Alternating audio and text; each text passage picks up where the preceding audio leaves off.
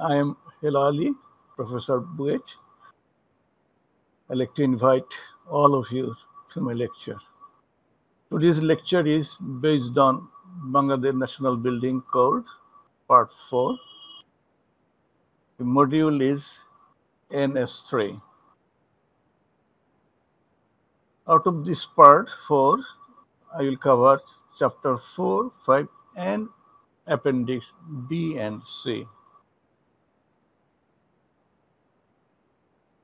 This part contains equipment and built-in facility standards. That is this. We shall talk about the extinguishing system and their standard in this part. The provision of this chapter shall control the standard design, installation, and maintenance of equipment and built-in fixed facility or localized facility or portable facility. Extinguishing agents may be water, dry sand, ash, inert gas, dry chemical, wet chemical, or mixed. This will be based on the type of fire. You know, there are different types of fire which we designate as class A, B, C, D, K. Depending on the type of fuel or type of material when it burns, type of classes depends on, and the type of extinguishing agent will be also based on the type of fire. So the gaseous system shall be used, water or foam cannot be used. Fixed type fire protection system means there are some pipe circuit to cover full or part of the building. There are some localized system like ball or sand grenade in this form, which you can put inside some cabinet or in some area. So when the temperature rise, it will burst and ignite and it extinguishes the system. There are some portable system which we use as a hand carried system. Normally it is used by inmate of the building at the time of fire. So you understand that all extinguishing system or type of system will depend on type of fire. So I like to give some brief idea about the type of fire. Actually, inside the building, the house, mostly it is class A fire. It's a residential building, but there are other type of occupancies that may involve flammable liquids, gas, that is the class B fire. And there are some electrical equipments in computers that will create a class C fire. And if there is some combustible metal like magnesium, lithium, sodium, they will give a different type of fire. So that will be class D fire. And in the kitchen, if there is a cooking system, cooking oils, fats, that will give you class K fire. So we have to choose our extinguishing system depending on the type of fire. So if you do not know the source of fire, then you should not use randomly any extinguishing system. But in general, we use water because most of our household system is involved with wood, paper, plastic, etc. And so most fire is class A fire. In other thing, we have to consider the safety of the system. Actually, water is the best safe extinguishing system which can be easily used. Other type of system, gaseous or the other things, are not very safe system because they will create some toxic environment. So it is not very good for inhabitants of the building. So you have to be very careful about using other than water as an extinguishing system.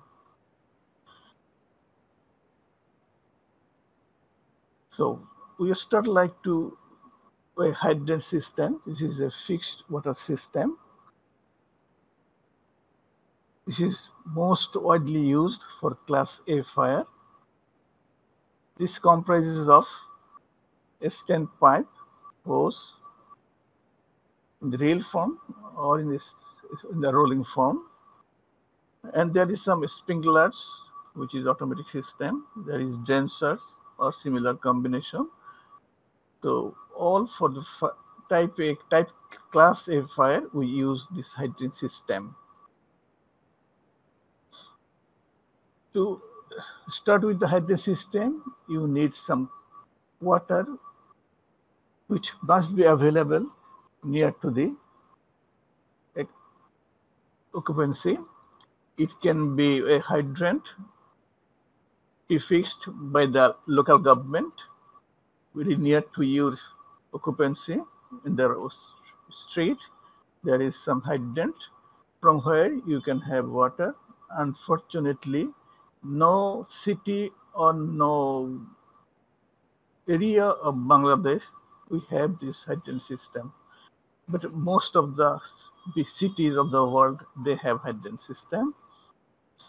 In that case, we need some water source to cope with this our hydrant system. In BNBC guide, it is suggested that you have some water main connection, and that main connection should be the hydrant system, which is not existing. So we need some tank or pond or nearby anything which will work as a source of water during the event of fire. For the occupancies, it is suggested to have a roof gravity tank or a storage tank underground or elsewhere. So now you can see a typical diagram of a hydrant system with a ground water tank. Because you have to deliver your water to different height or different story of the building at different level. So to pressurize the water, you need a pump. In the diagram, you see there is a pump, and there are actually two pumps. One is pressurizing pump that we call jockey pump also. That is used to initially pressurize all the area of the piping. So at the time of event of fire, you can have it very quickly so that we can start spraying water to the fire very quickly. So there is a tank in the drawing that is under the ground. So it will be filled up with some reserve water so that in the event of fire, there will be no delay of water supply. And the tank will be fed from any source. It can be your underground deep well tube or local water supply. In Dhaka, it may be Washa or anything, or it can be any private arrangement to fill it all the time. So water is available at the tank. During the fire, when you are extinguishing this, if there is a shortage fire, so when the fire department come, they can also fill it by a local connection. We call it CMS connection.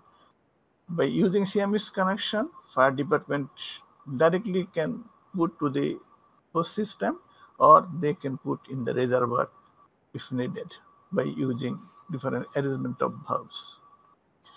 In the event of fire, when there is a pressure, you start the pump will deliver water to all floor where you can have hose system with a valve. Opening your valve and targeting your hose nozzle to the fire, you can spray as desired. This is a simple system with gravity tank. If you don't have a gravity tank, if you have a rooftop tank, if the tank is at a definite height such that the pressure required for spray will be sufficient due to its gravity. Actually, we cannot put the tank on the top of the floor. In that case, in Dhaka city, particularly in Ajimpur or in Fokirapur, there is supply reservoir water, very high. If it is directly connected with those type of system, you may have sufficient pressure to spray. In that case, you may not require pressure pump, but it is not normal in Bangladesh. So in general case, almost all area of Bangladesh, you should have a pressure pump. If you like to have a sprinkler system with this, then again, you need the pressurizing, always this pressurizing the system at that type or at the type event of fire when this sprinkler is heated and it will burst out, and automatically the jockey pump and the pressure pump will activate it, and you will get water spilled on the system. Excuse, excuse me, Hello? Professor Halali. Yeah. Can you put up your volume a little bit, or speak up a little bit higher? Is it higher? Is it not, now you can hear me, please? Yeah, I can hear you. Okay, okay. Thank you. Thank you.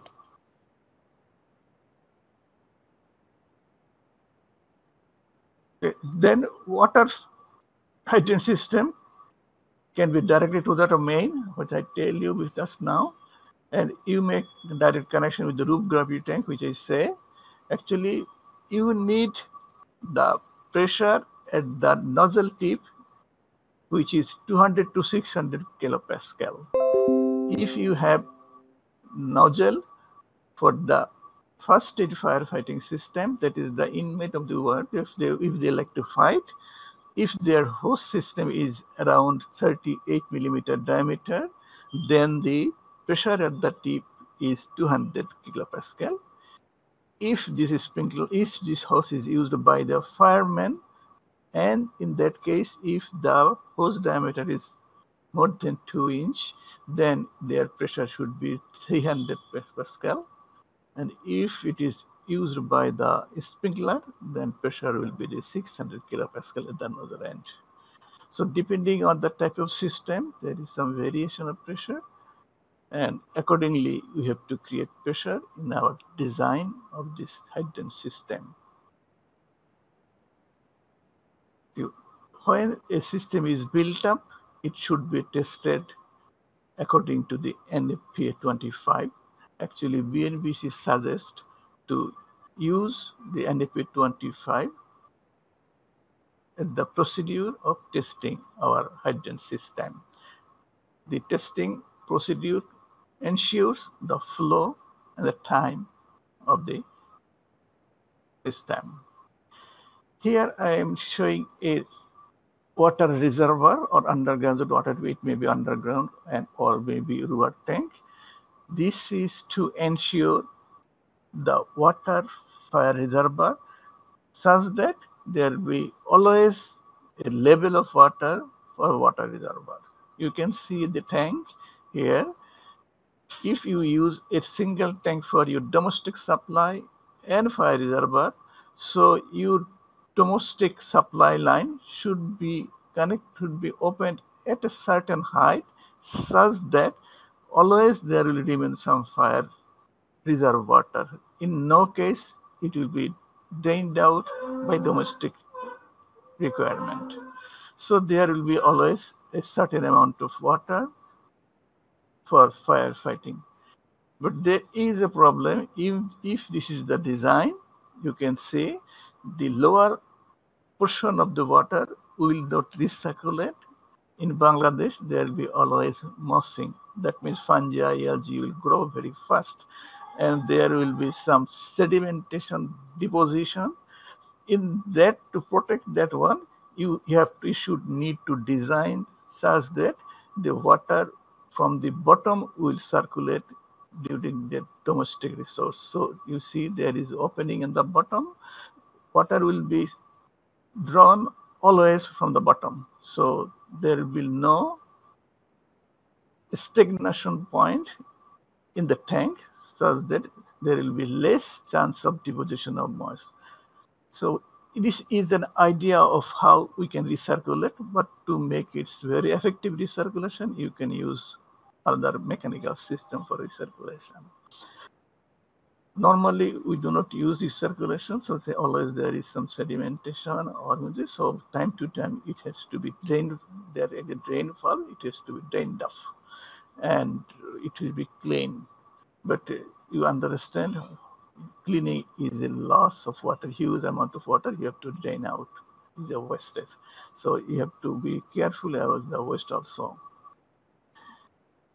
The capacity of the tank is calculated based on the requirement of our flow. Table 41441, I will show you to how to calculate what is the tank reserve size for your firefighting. This is the table from where we can calculate how much water we should keep reserve in reservoir and what should be the size of our reservoir tank.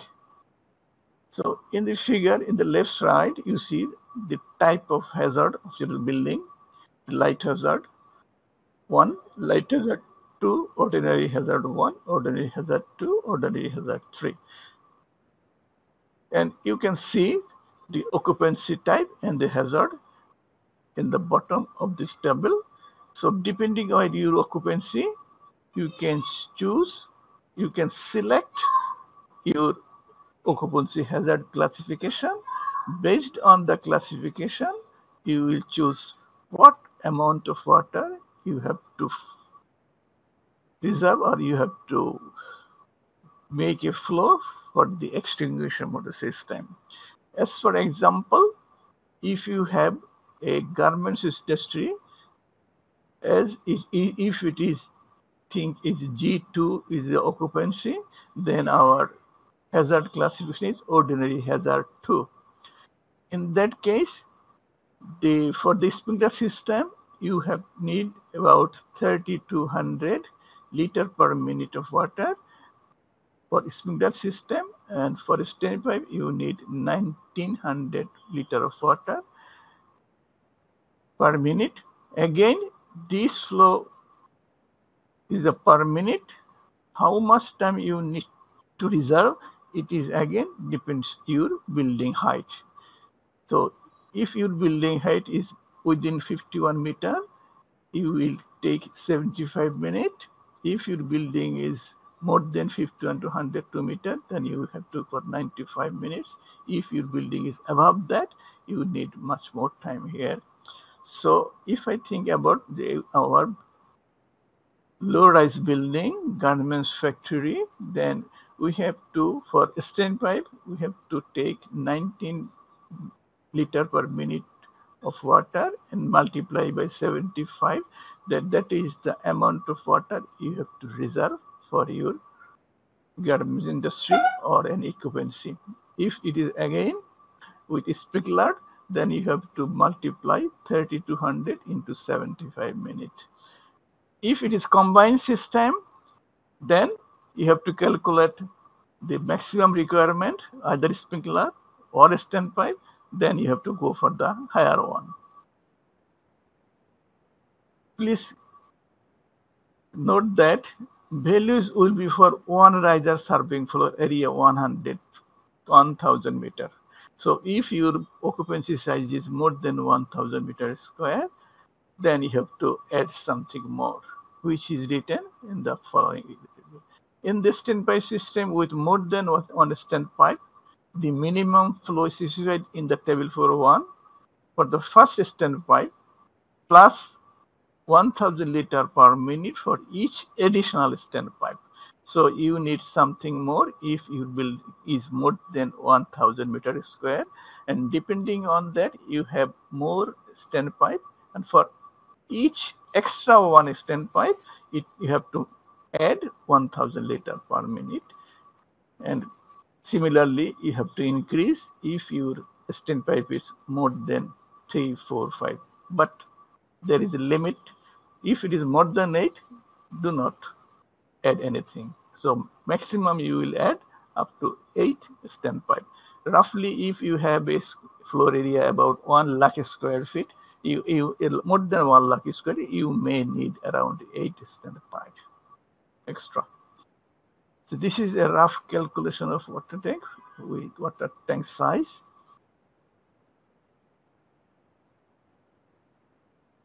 Here are a few points about the fire pump. So the firefighting system shall be directly fed by automatic main fire pump. Fire pump may be centrifugal pump, turbine pump. Turbine means it may be serviced with vertical shaft, or any positive displacement pump. Positive displacement, in that case, we can use as a reciprocating pump, we call a positive displacement pump. But in general, normally positive reciprocating pump has its flow rate is not very high. So in that case, you have to think about the amount of flow whether your pump can handle. Normally, a centrifugal pump, turbine pump can handle huge amount of flow. But if you need very high pressure, then you have to go for positive pressure, particularly reciprocating pump. Please remind that centrifugal pump shall not be used where a static suction lift is required. This is a different thinking which was not in BNBC 2006. During actually NFPA 2016, before 2016, there is no provision of that one. They in NFPA they added this new thing in after 2016, that centrifugal pump should not work under the static suction lift, though it can work. Normally, whatever you see in the firefighting engines, firefighting vehicles, almost always they use centrifugal pump, but they work on static suction lift. But for the reliability in the new NFPA, they suggest centrifugal pump should be always positive, anytime. Once the pump starts, it shall run continuously until stopped manually. The pump shall be fully operational within 30 seconds. There should be provision for manual starting where priming is necessary. Automatic priming equipment is necessary to ensure priming at all the time. You know, as you have jockey pump, that will always ensure your priming also. The fire pump shall not be used for other purpose. The pump shall have the rated capacity as shown for photo. I'll show you later. Fire pump install procedure and fittings and repair shall be followed. Actually, in a hydro system, fire pump is very critical thing. So you have to be very careful about the pump and its capacity and the flow capacity. So the pump shall be housed in a readily accessible position in a building of non-combustible construction. Normally, the building of the firefighting pump is 1 hour fire protected. The pump shall be adequately protected against mechanical damage. There should be provision for secondary pump, which can be operated by dedicated diesel engine or by a alternative power supply source. Actually, in NFPA, they do not allow the alternative power source. But in our country, which is very peculiar, almost all industry have their own power supply. Even almost all big housing facility or almost all shopping center, they have their own power supply. That is very different to the other cities of the world.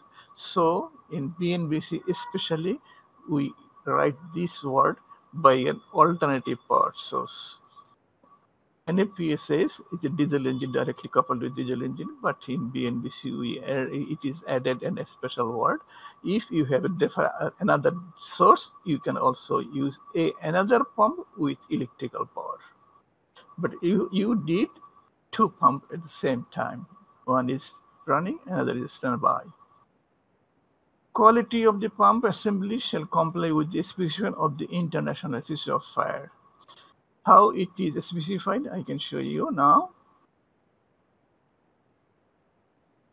For pump, we need a maximum reliability and additional outlet pressure, which is not a general type of pump. So general type of pump normally is designed with maximum efficiency economy, but fire pump is designed with the maximum reliability and additional outlet.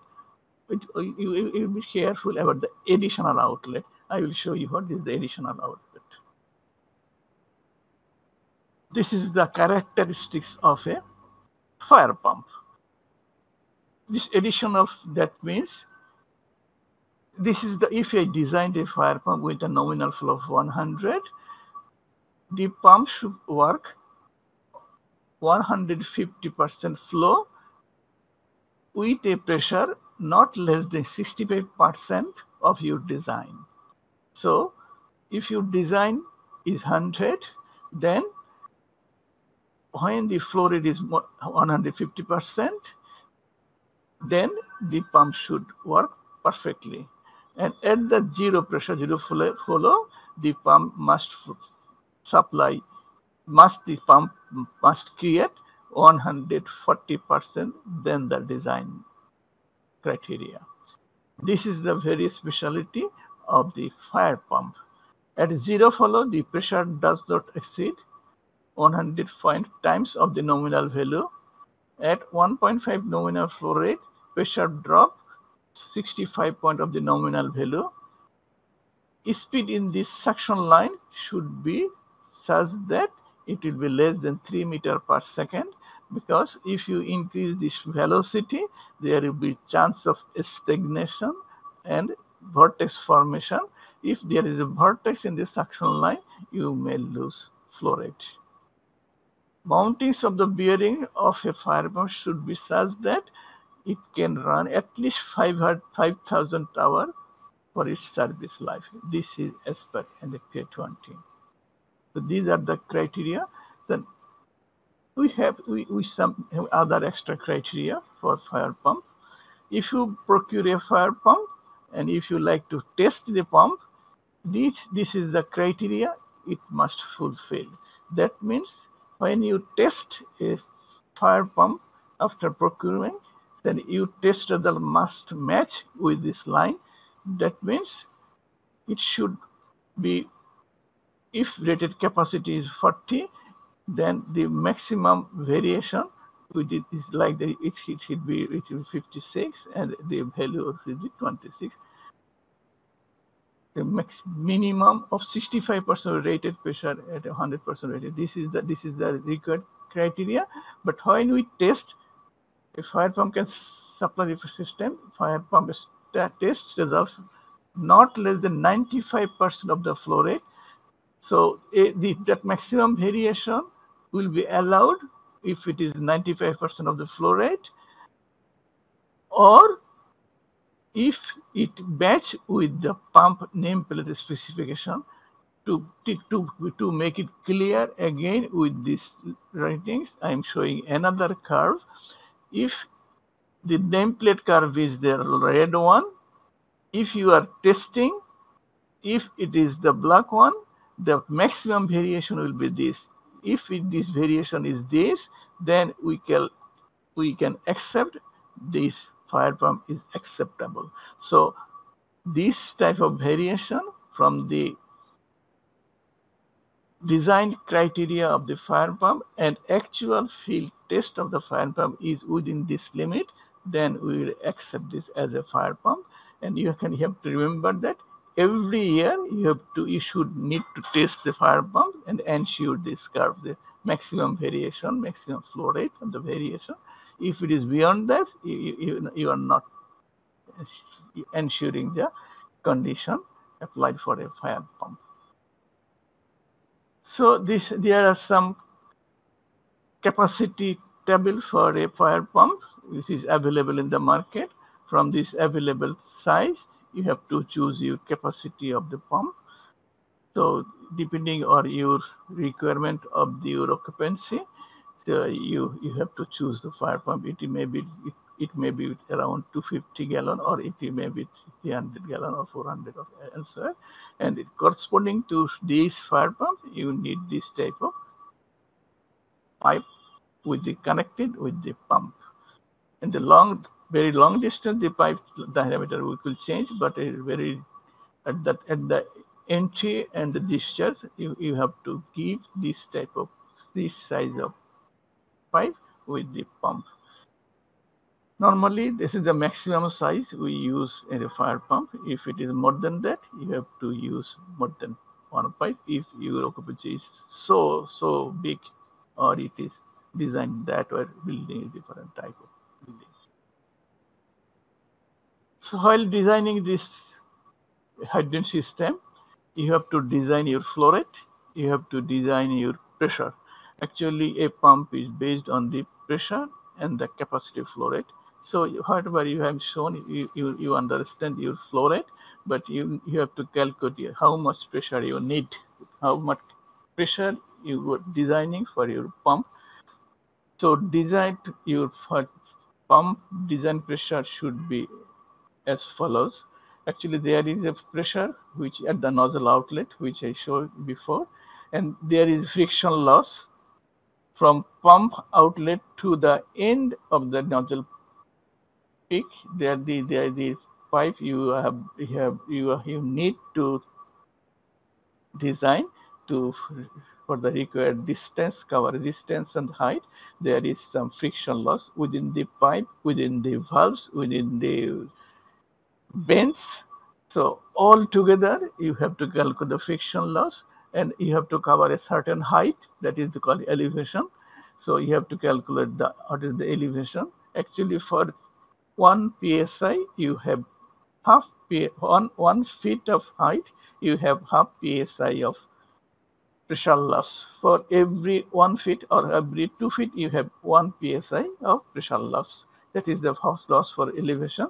But for friction loss, you have mathematical calculation, depends on the variety of things. So that I will show just for idea, not a detail. For you detail, you need to calculate a lot of things. So this is the friction loss. There is a coefficient of friction that will be taken from the chart, Modi chart, and Q is the flow, and L is the equivalent length. I am saying the equivalent length. Equivalent means distance length, and if you have a bend, if every bend has some equivalent in the table, for every valve you have equivalent length. So you have to sum up all these length for hose, length for pipe, length for valves, length for bends. For everything you have to calculate what is the equivalent length. Use and then you have to calculate for the friction loss. There is a table for the C, that is a coefficient chart. So this is only for this size of hose, but if you have different size of hose, so you have to take other values from that.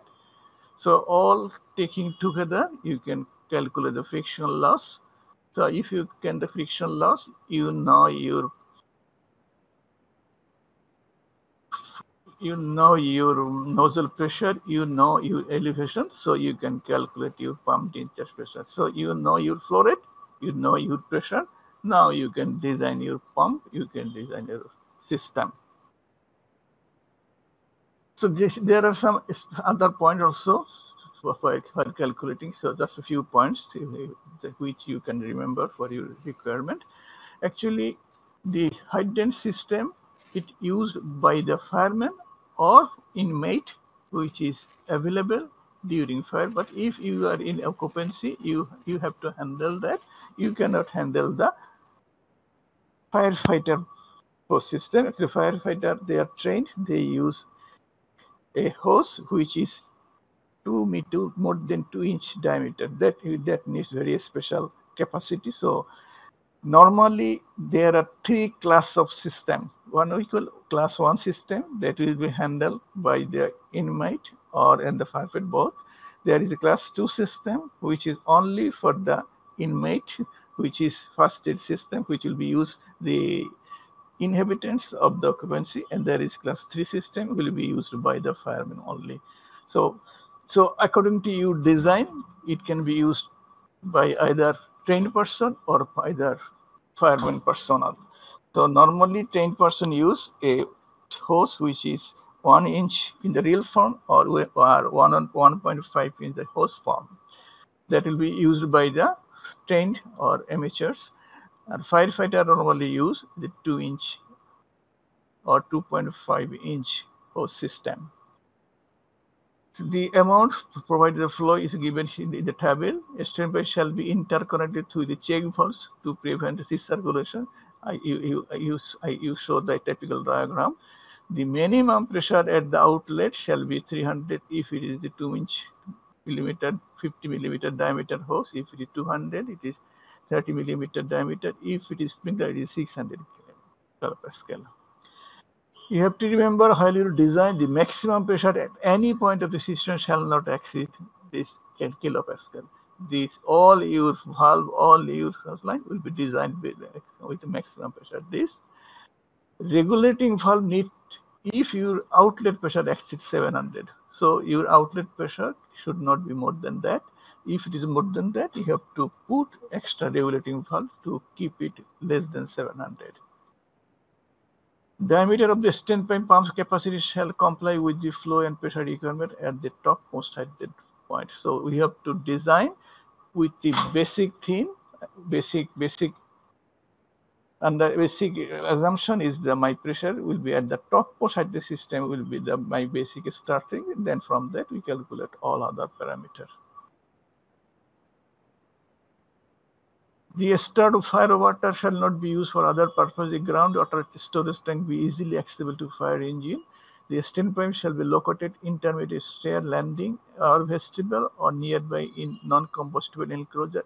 It is normally, if there be a position, sometimes the stair landing from one to another, the distance between two standpipe is more than the double of a standpipe.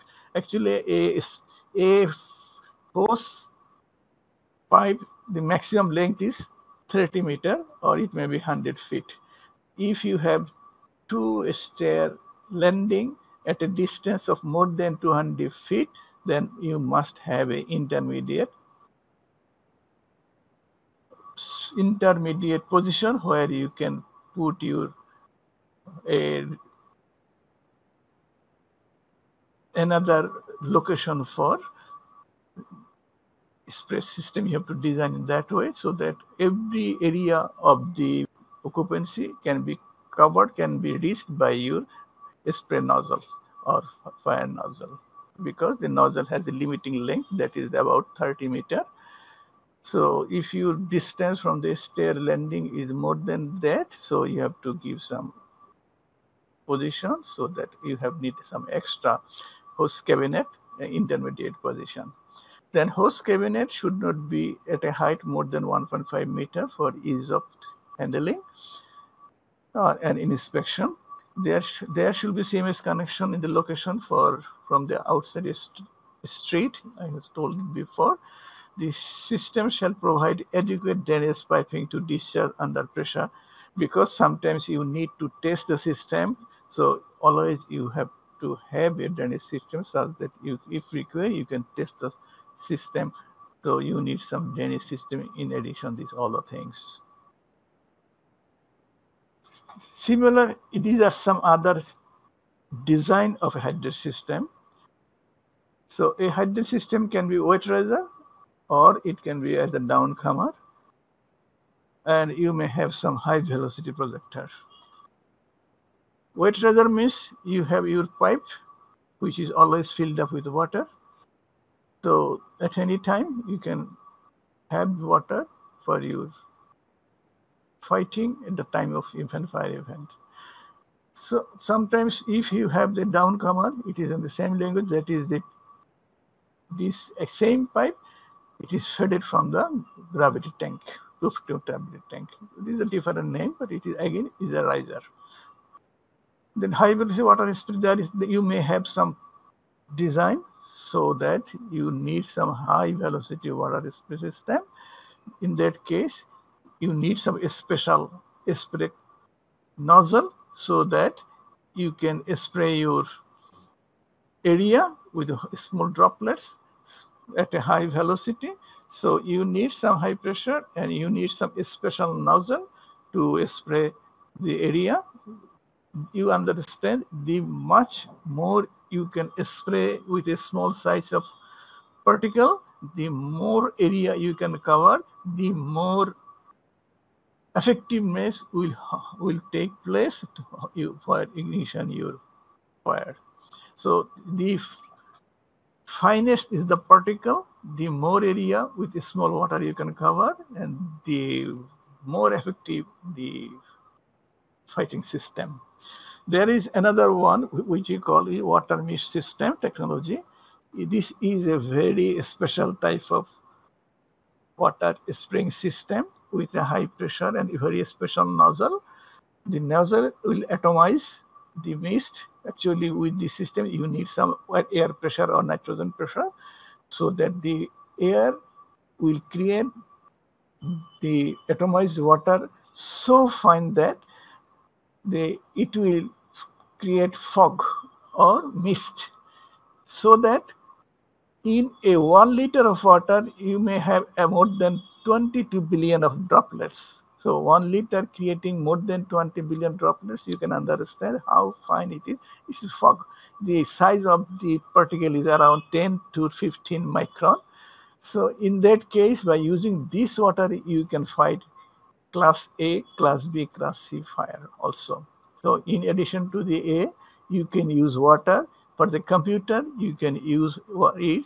For the flammable liquid, you can use it for all the electric system. This is the very, very effective system and very safe system because it is using non-toxic material, that is the water. Almost all gaseous halon, all other gas system use those gases, those chemicals which is toxic. This is very dangerous. Who spread that? Who will be reared that? So if we can use water mist for our extinguishing system, that is always safe. So it is safe for electricity, electrical equipment, computer. It is safe for type of fire. It is safe for almost all type of fire except material fire. So this is very safe. So normally it is used by the system is very effective. So there is sometimes we need to cool our protection wall. If you think our glass wall, if its temperature is very high, then we have to drench the wall.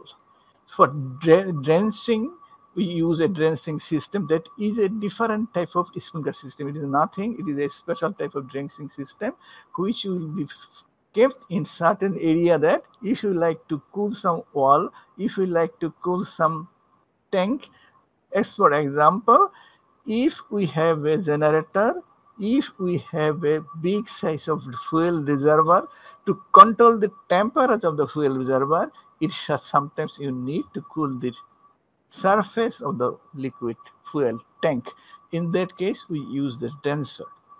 So that is mainly to not the extinguishing, that is mainly to the control of the temperature of the surface which you prevailing in our occupancy. So denser is mainly to control the temperature of the surfaces as you need, not to extinguish any fire. So that we call the denser. And there is another one system that is always, this is also a head part of a hydrogen system, but that is dry.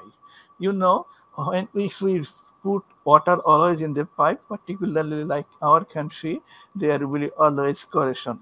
Water always have some type amount of oxygen with it. It may be 8 to 15% of oxygen in the water. So due to the presence of oxygen, always the pipe inside is corrode, the supplying system will corrode. So if you can keep it dry, then life will be, the pipe will be longer, life of the system will be longer, but there will be a time gap to start and finish. So if you can properly handle, a dry system can be worked, but it is very good for longer life, very long life. Normally, a hydro system does not last very much. Within 10 or 15 years, you have to see, you can see the most of the valves and the there's a corrode, particularly in our country.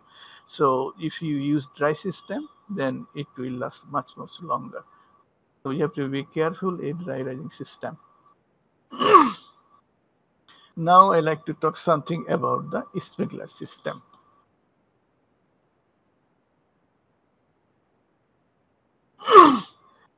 Actually, sprinkler system is nothing. It is a special modification of the hydrant system. So, in spite of the hose supply hose and its nozzle, we need a network of pipes with different arrangement. So every location of the occupancies, there will be a supply water line and a sprinkler nozzle. It's all called a sprinkler head. At a certain temperature of the sprinkler head, that will burst, because that there is a material which will melt at a certain temperature. So at a certain pressure, due to the certain pressure of the water inside the nozzle head, it will come out. The head will open up, and it will spray water to the area where the sprinkler head is positioned.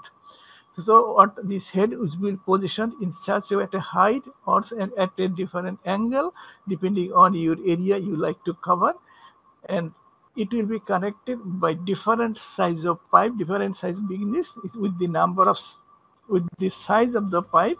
There is a number of head which will cover by a required amount of water. I will show you the table where you can see the size of the diameter, that is the diameter of the pipe, how much sprinkler head you can install depending on this requirement. If if your area require 10 sprinkler head, you have to choose that type of that diameter pipe.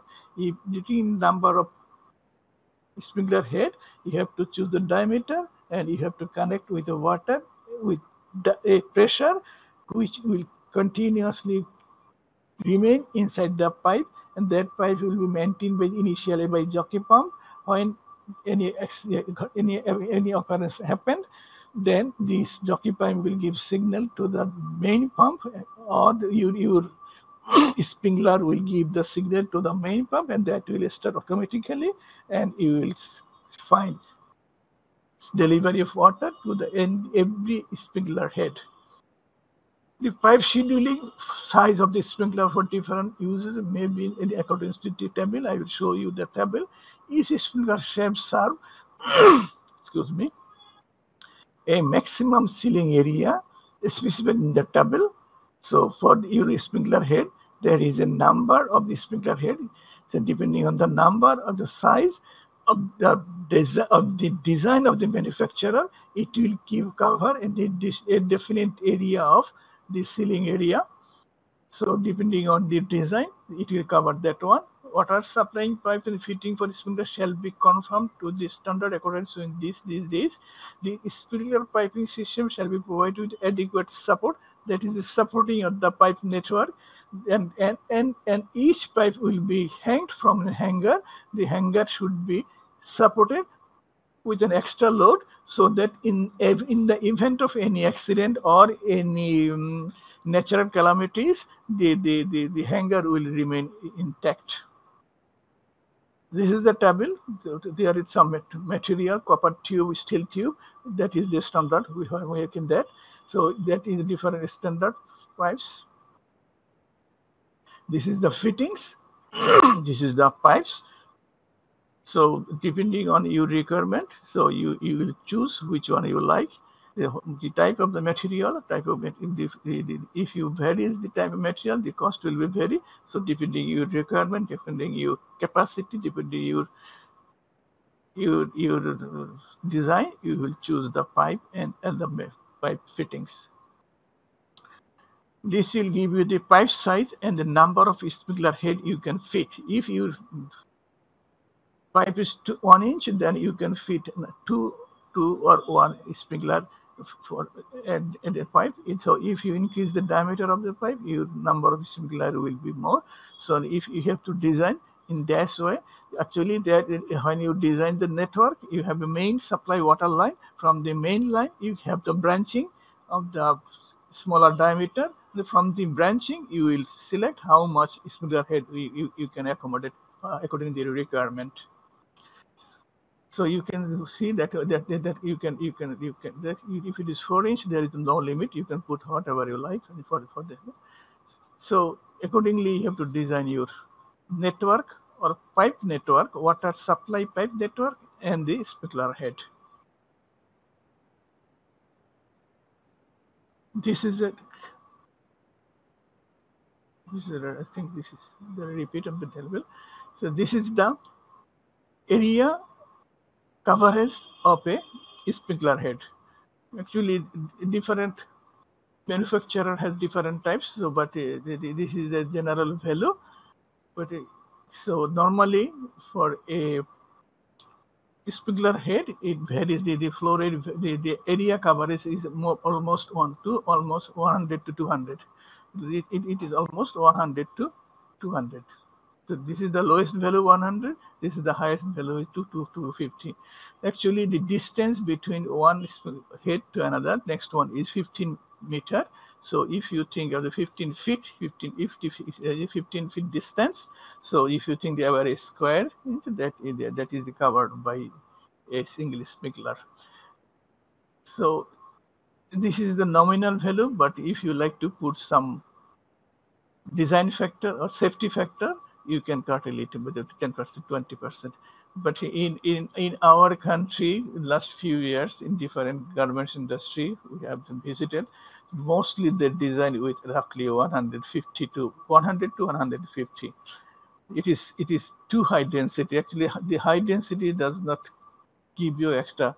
It gives some extra money, extra design, but it does not give extra safety because it is designed, whatever the design value, it should be within the limit of the design value. So if you can use 10%, 20% as a safety factor. You should not make it 100% safety factor. In no case. But the way they designed some of the design, they use less. In some cases, I found that less than 100 also they give it for the ordinary hazard, which should be the more than you see for ordinary hazard, it is 130, roughly 130. So there is no point of giving more than less than 100 in that case. But actually, somebody designed it that way to make it oversure. No, it should not be. But so you see that normally the variation of from the extra hazard to very low is 100 to 5 for a sprinkler. This is a piping material. So if you have a copper type of piping material, or you can use depending on the STM value. So your hydrogen system should be connected from something, from some. There shall be CMS connection to sprinkler system in a building. All risers shall be connected through a gate valve with a main of size equal to that largest reservoir. The sprinkler system shall be provided with adequate drainage arrangement. The drainage pipe shall not discharge into this sanitary sewer. All control valves and fittings shall be able to withstand the pressure, that is the maximum pressure with you design your system. Here's some idea about the inspection, testing, maintenance. Actually, this type of system, particularly when the system is automatic, your maintenance must be very, very frequent. If it is not, you will lose your reliability.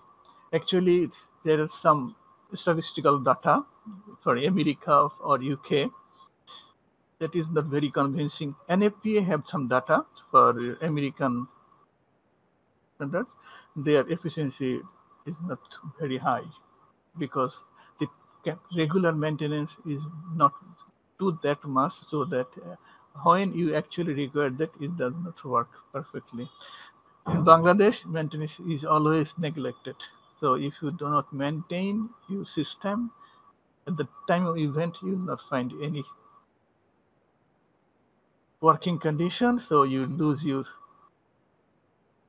reliability of the system. So all piping equipment shall be inspected for satisfactory support in accordance with this part of this code and protection from the damage and corrosion. All outlets shall be free from obstruction.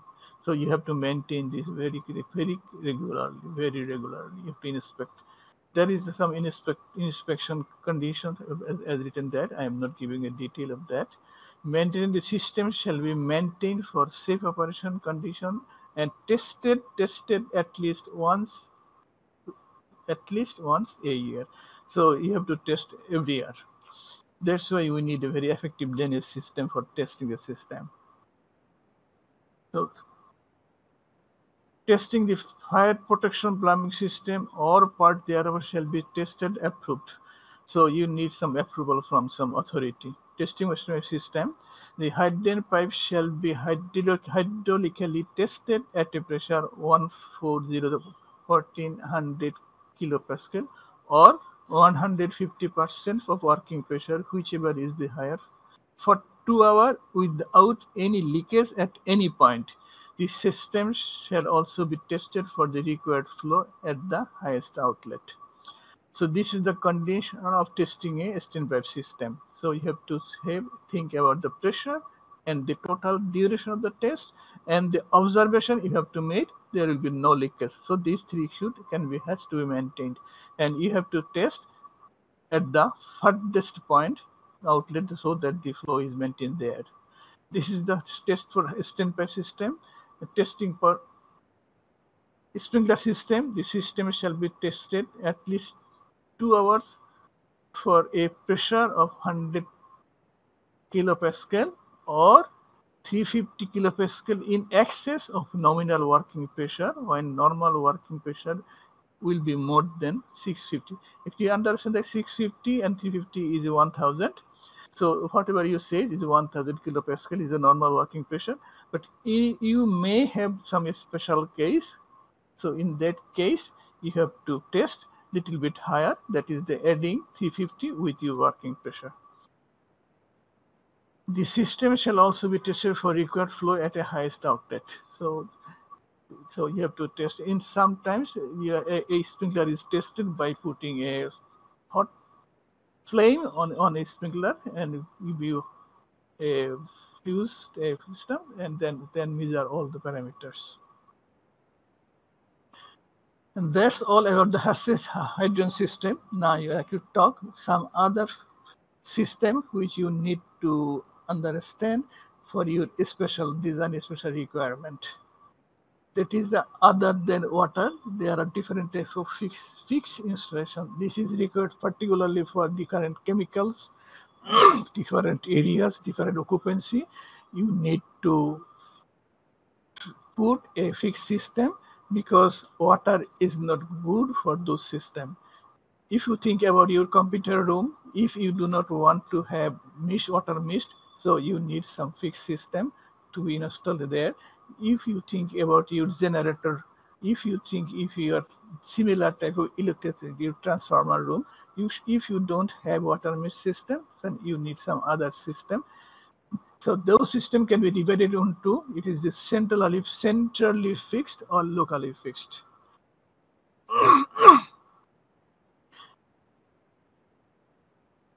If it can be centrally fixed, the system can be of foam. It can be a central system. It can cover a zone or it can be a local area.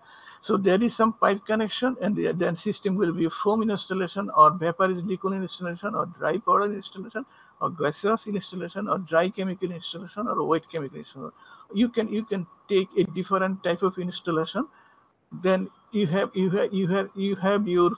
pressurizing system, you have your piping circuit system, so you have your alarm system. So in the event of fire, the alarm will first give you this alarm so that all people will go outside the system. After that, the system will operate. If people is there, if it starts immediately with this alarm, immediate with the fire initiation, the people who is working around that, their life will be very dangerous, because all the systems are toxic. Because not only toxic, actually they prevent oxygen to move around that. Actually they restrict, they not on the hot surface, they restrict all the of the oxygen also. So before initiating of this system, there must be have an alarm system which will give alarm first, a distinct alarm, so that people understand that they are extinguishing system will start and they have to leave the space as fast as possible, then the system will operate. So there is some very idea, special idea for the different system. Foam extinguishing system shall be of approved type, shall be installed in accordance with the specification of the manufacturer. A foam extinguishing system shall be automatically actuated during a fire with provision of manual actuation. Warning sign and the discharge alarm shall be provided. The system provides protection of boiler room and other oil and other hazardous storage. The different type of foam industrial are there. So you have different companies, different manufacturer design in different way. So these are all market available proper extinguishing system. These are effective. These are very, but you have to use it with a very good knowledge and with practice. There are other fixed systems, the vaporizing liquids installation, dry powder installation. These are also there are different criteria. So if you read this system, these things, you can understand this. So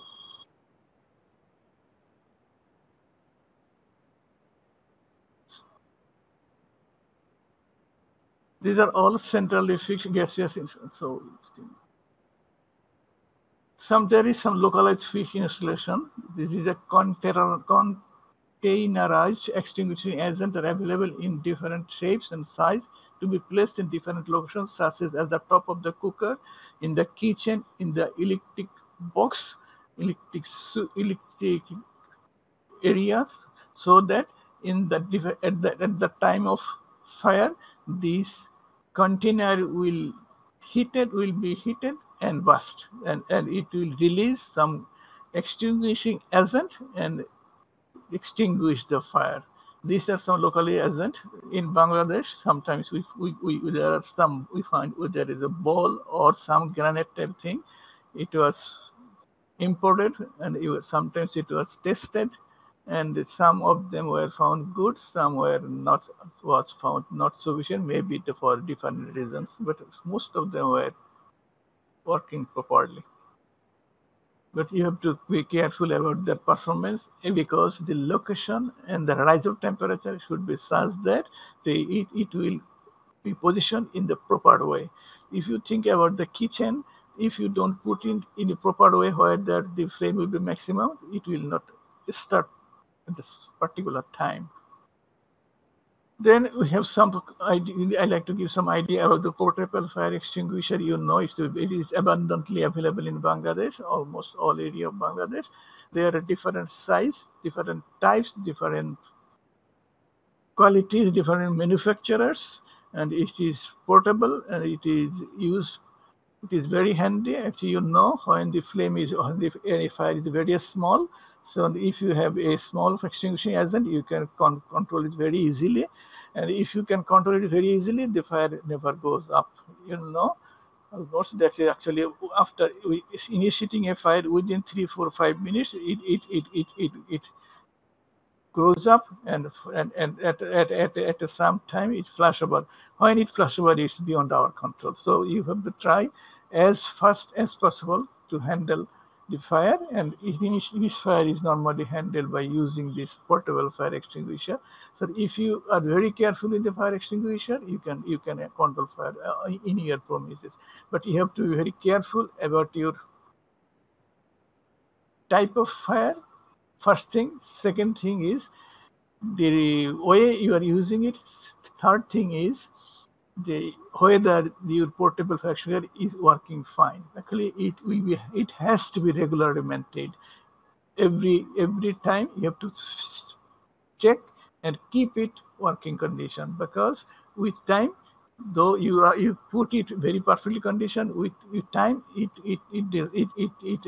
becomes unusable because it loses quality, it loses performance criteria. So you have to test very gradually, very accurately, very time, and you have to position and keep the portable extinguisher in a place that which will be always in front of the users. So there are different type of extinguishers which we call A, B, C, D, K, depending on the type of fire. So there is a table, you can see depending on what is the extinguisher, portable extinguisher type, and what you can extinguish. So if you familiar with this, then you can fight. If you are not familiar, don't try to fight with the fire. So only the trained person should fight this type of fire. And each training is very simple. If you like, you get training and you use this. So on your container, this type of marking is written always there, either A, B, C, D, or this type of picture. From this picture, you have to understand what is the material you can extinguish, what you cannot. So you have to be very careful about this A, B, C, D, or this pictogram. So in your bottle, there will be some. This is different type of container. This is a water, pressurized water. You can use it. This is carbon dioxide. There is a horn. So you can get that. This is ABC. It is written on ABC. It is K type. There is other also K type. There is ABC. There is DC. There is BC. So depending on the ABC, this figure you have to choose. In Bangladesh BSTI have a rule. Depending on the chemical, there are different color of this portable extinguisher, but we are not using this color. Actually, according to their rule, the carbon dioxide should be this cylinder should be black, so that by choosing the color you can understand it is carbon dioxide. But normally people do not used to with this color type of. So almost all everywhere almost it is red, or all it is same thing, same color. But BSTI have a color code. That is our standard code, a standard color, but we are not habituated with the color. So, but if you see sometimes the color of the cylinder is different, that means that color indicates what is the content. If you see a black color of cylinder, that means it is with the carbon dioxide. You should remember one another thing, though I am showing here is a carbon dioxide. Actually, there is a Montreal Protocol in 2018. Carbon dioxide should not be stored in that way. So now not yet Bangladesh, but all over the country, world, now it is a banned item. You should not use carbon dioxide because it is a greenhouse gas.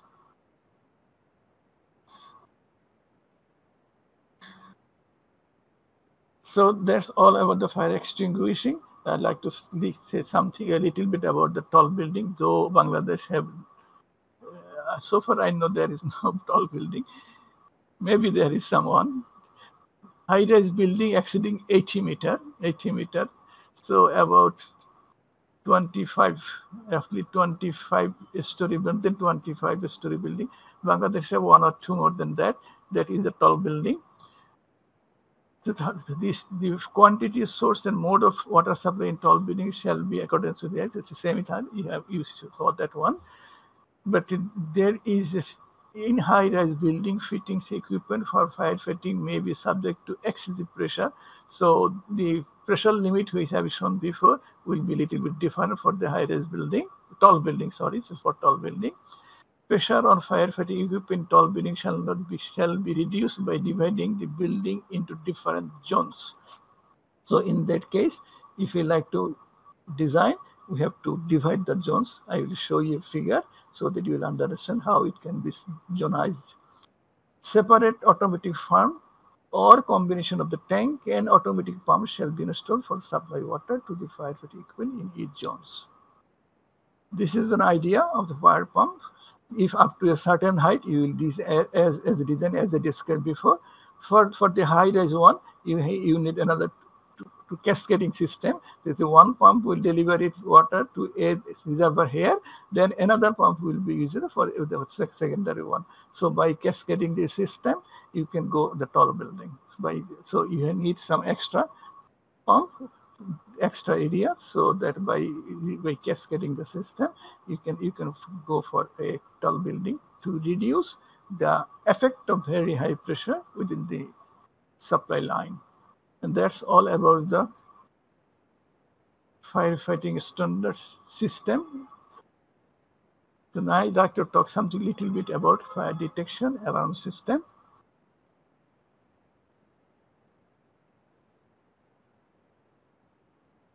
Fire in a building behaves differently for fire outdoors, as you know. High temperature toxic is rise to the ceiling and spread outwards and downwards. Smoke will pass through any space or opening. Early detection and rapid evacuation are very essential. So you know these few words actually. Smoke is made of carbon dioxide, carbon monoxide, and other toxic gas. All are very dangerous for your life. Within a or 2 minutes, if you inhale carbon monoxide or carbon dioxide itself with either a little bit higher concentration, initially you will lose your sense, and depending on this time, you may die in a few minutes, not more than 2 or 3 minutes.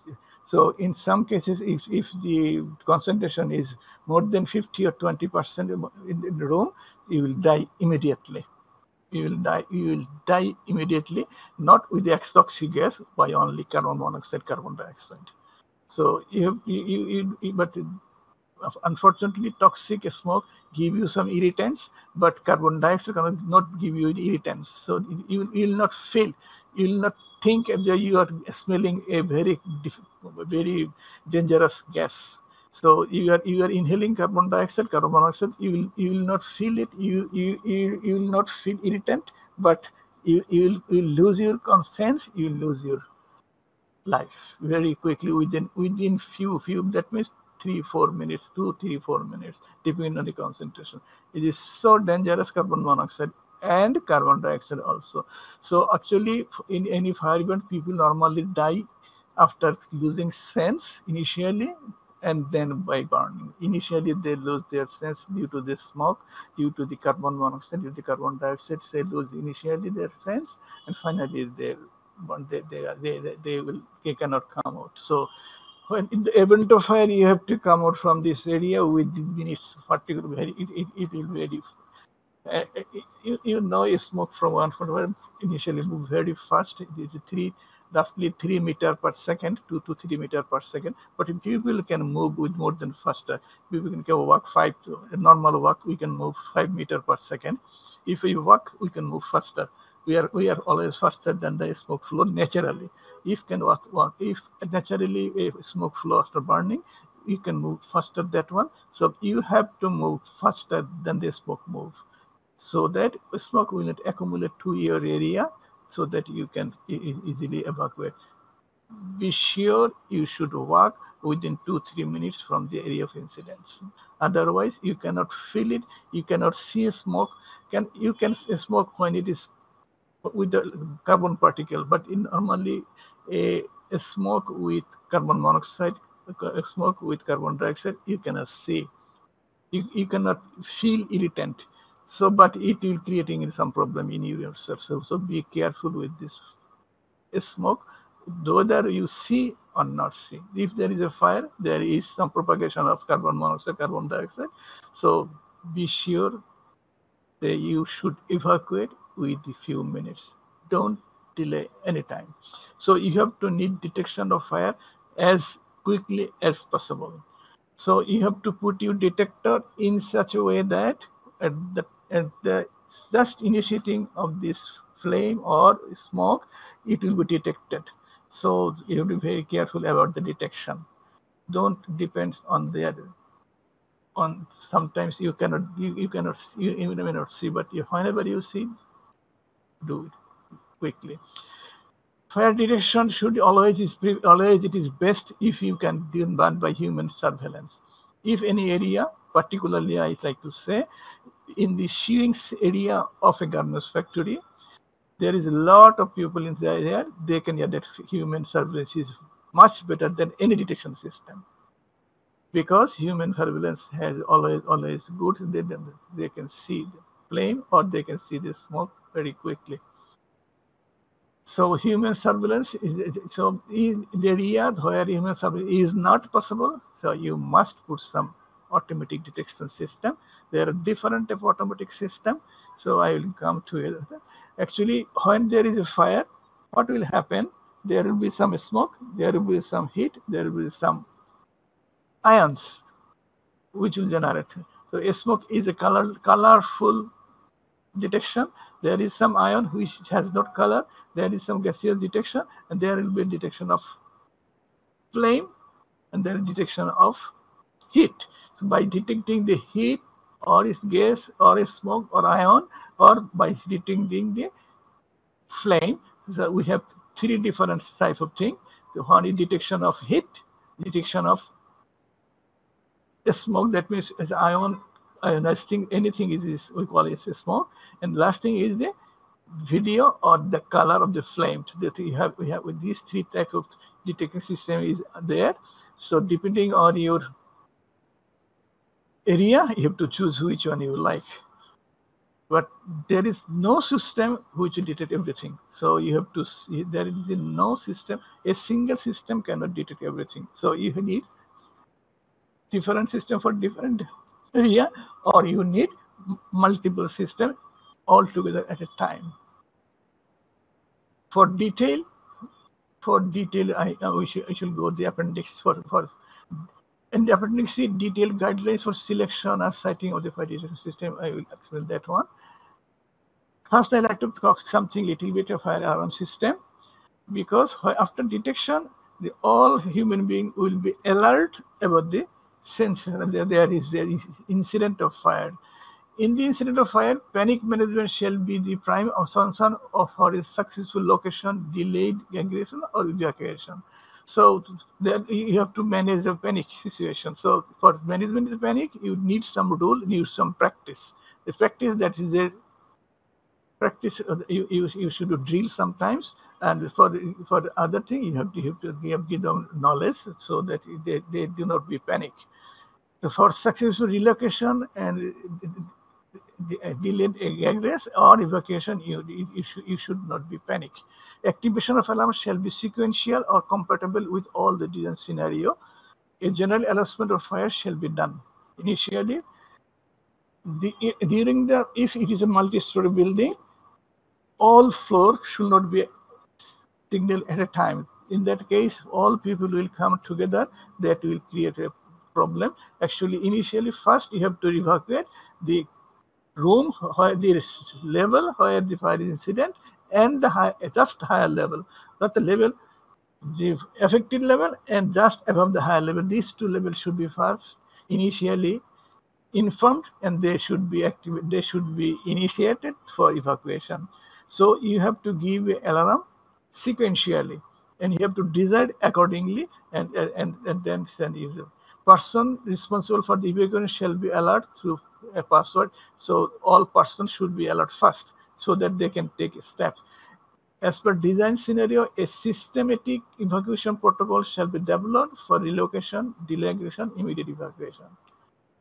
The alarm system allows the application of alarm signal to one or more zones at the same time, shall allow voice paging to the other zones or in any combination. Activation of fire extinguishing system shall have a supervisory alarm. An automatic extinguishing system capable of discharging other than the water extinguishing agent shall be direct distinct alarm system. So, these are the different type of alarm system. So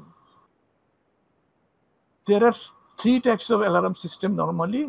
Is an audible alarm, is a visual alarm, and the display alarm. Normally, we know that there is an audible, but at the same time, there are some person they have a problem with the audible. They should be they should be given a alarm visually so that they can see the light, different type of light that is we are normally show in the ambulance. There is a light blinking. So by doing this type of visual alarm and some type of display also can be graphical or textual can come on the monitor of the TV or anything any display, so people see the alarm so that they can activate, they can initiate the program. So little bit about the appendix. Selection of site for detection. Actually, choose of detection is actually we have to choose a smoke detector where temperature is high. We can choose heat detector where is dust is more. So by selecting this type of criteria, we can select whether we use heat detector or smoke detector. Another thing is when there is a line of sight advantage, only in that case we can use the flame detector. Actually, for flame detector, you need some line of sight problem. This is an example of a heat detector. Point or spot type of heat detectors are found. Both type of detector, they are heat sensitive element. There is there, so it can be fixed type of temperature detector or a rate of rise of heat detector.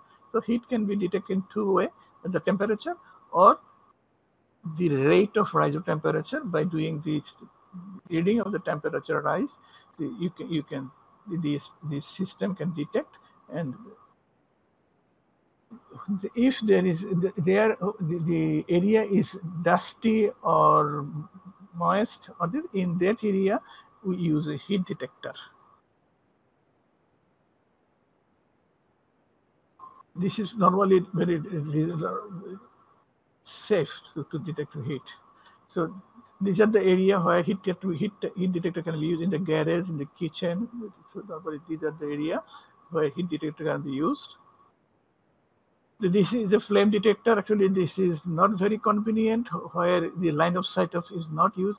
If line of sight can be the area, then it is very convenient, but it is very costly thing. It is not very costly thing.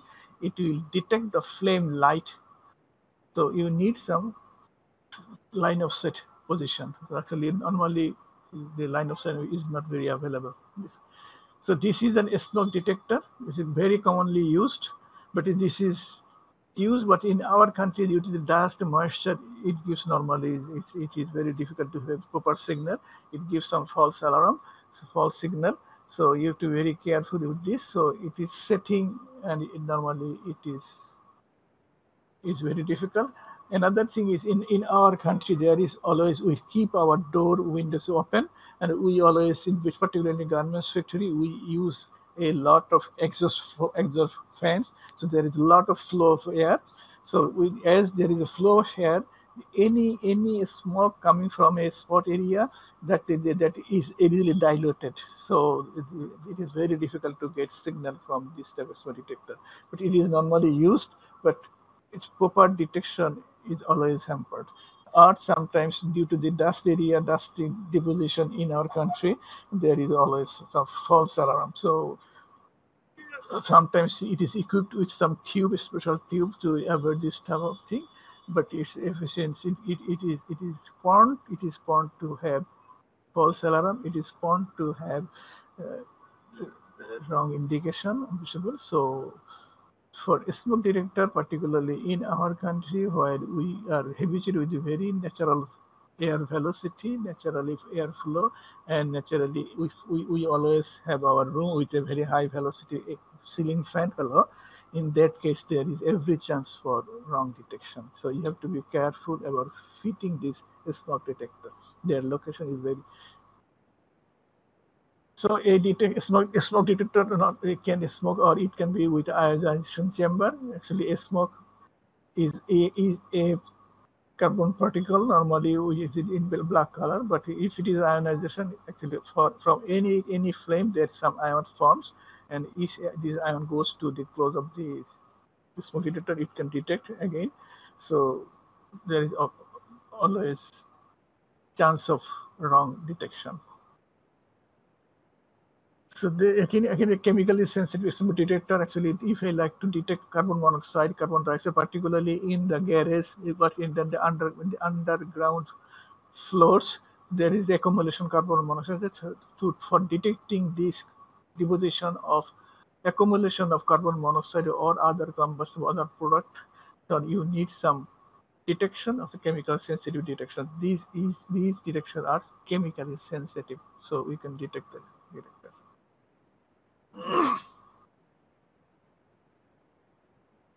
This is the site setting of the detector. Actually, how location of the detection, there are a lot of combination of areas. Actually, all manufacturers have their guidelines, so how the detection went, but you have to be careful about the building beams, columns, or shading, staircase, various form of overheading, so partition wall. So depending on this, you have to decide what is the best location for a setting. So this you have to follow the guidelines from the manufacturer. Actually, every manufacturer have their own suggestions, but you have to think about your egress system, shape, particularly or a stair for lift. For these are the area you put some special detector. So there is every chance that the exhaust airflow, cooling air, they create obstruction for detection of this. So you have to be very careful with this, keeping this detector at the proper location.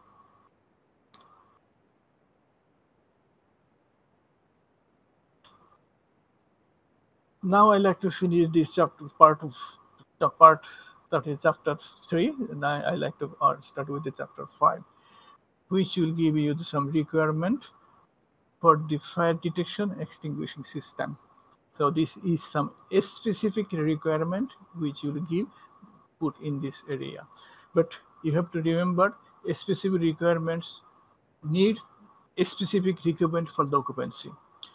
So you have to first define how a occupancy would build up. If it is that only that condition, you have to accept this recommendation.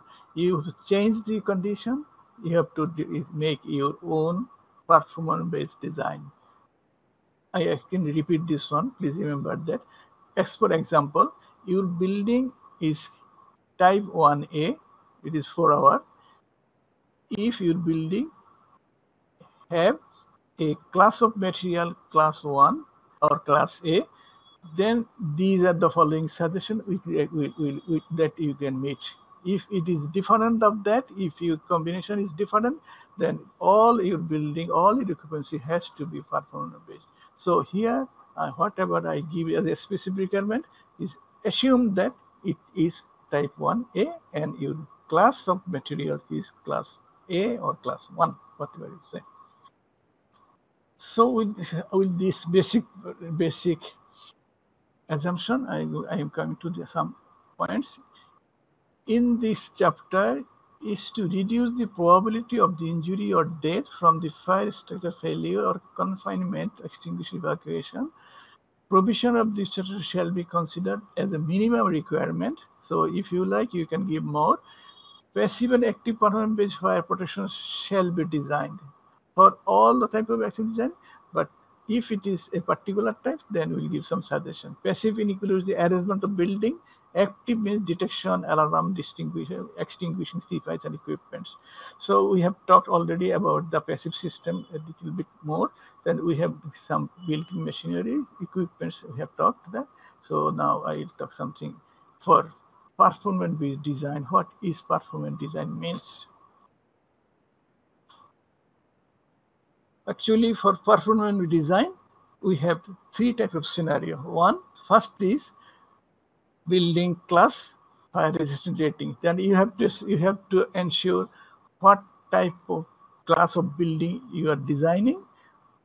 That means what type of material you are using for your every element of this structure. So based on this data, you have to be ensure your building classification and your registered rating, because all your building internal structure is based on these two. So you have to be take data for the following. Number one, all surface finished material, joint of the structural member, the structural member, all slabs, roof slabs, joint between slabs, all exterior walls, all interior walls, partition, suspending ceilings, everything. So you have to need the data for all structural. These are all structural elements, so that you can classify your building. You can buy what type of building you like to design. So first you have to design this term, the all data. Second scenario will be your occupancy specification, because depending your occupancy, you have different type of combination of fire extinguishing system and fire extinguishing passive fighting system. You have already discussed. So you have to be very careful about your occupancy. Not only the occupancy, little bit more, the occupant activities, number of and location of the occupants, room size, number of control areas, finishing and contents, fuel properties. Fuel properties of what? What type of fuel are available? The fuel is not, is the class of materials and ignition source, ventilation condition, and fire item ignition and its location. So you have to assume where your fire can initiate, where is the location of that initiation. You have to imagine, you have to find that area, that location which is critical for your occupancy, for your building. So in the second scenario, you have to find out the location and the area which is much prone to ignition of fire, and how this fire can propagate depending on the type of material, and what is the total volume of fire load you have to control by your design. Third thing is the combination of all of these, the largest possible fuel load. So you have to calculate the total largest possible fuel load, the total fuel load of the area, or in a compartmentation, or in a zone, what is the largest possible fuel load. If there is event of fire, this is a slow developing fire, and if it is slow floating fire, what are the proximities, or what is the high from this low floating area, what is the distance of the high occupancy area. So you have to find the critical area in respect of your fire, in respect of your occupancy. So and the proximity, these two, you have to find this one. A concealed space adjacent to the largest occupant room having highest number of occupant without either detection system or suppression system. So your system you can design in such a way that there is no detection, there is no fire system. You have to imagine that one, that you have a room which is highly occupied, and the system don't have any detection, and the system don't any fire system. And what will happen? Keeping that idea in mind, you have to think your building design, buildings partition, your passive fighting system. Again, you have to think about your ultra fast developing fire in the main exit area, but reduction in the number of available means of egress. So you have thinking that you have a ultra developing, fast developing, ultra developing area. That means there is a deflagration. Deflagration means a flame, a fire which is moving less than sound velocity, but more than our normal velocity. So it varies, But the pressure variation is about zero point 0.5 psi. So with this deflagration, a fire can move faster than we move. So with assuming this thing, with assuming your egress system, you have to design your building your occupancies. You have to think about an unoccupied room or other area from where a fire can start. So you have to think also the a room which is not occupied. As for example, it can be a storeroom, it can be an unattended room. You have to think about that area where fire can start. Then the reliability and the degree of design performance for the fire detection and protection system. Then you have to think about the reliability. So you have to think about the reliability your detection system. Actually, all detection system does not rely. So you have to think about the how percentage it is reliable. It is 50%, 60%, 70%. So depending on the reliability, you have to put an extra detection system. You have to design with the safety to protect the system. The scenario shall not be considered a room or a space or building where fire detection, protection system, or any independent features are absent. So the scenario shall not be considered for a room or a space of a building where fire detection and protection system or any independent features are absent. So we will not consider this one. We will think about this other detection system, but we will not think about this. So considering these all the things, then you have to design performance. We have to design. So you have to again to the repeat. You have to for performance design. You have to design your occupancy, your load, your rooms. You have to find your critical one. Why what is critical? As per depending on the occupancy, as per depending on your ignition source. Then you have to find design your building structure, every element, which one can, how much time you will get and how much fire safety you can like to give all and every part of a structure element. It can be anything. It can be any joints or odd slabs or a partition or everything. You have to design all the things. Then you have to combine all the things and taking all fuel load, all rooms, and taking the critical condition. You have to design your performance-based detection and performance-based extinguishing system. This is a little bit idea about the performance-based design system. Now a fire protection plan. Actually, when you need to put a design a building, you have to submit a fire protection plan. A building or a part thereof must have a fire protection plan for the following cases. So there are some special case. Actually, if you have very small building, a small house, you do not need a fire protection plan. But if you have a high-rise building, you need a fire protection plan.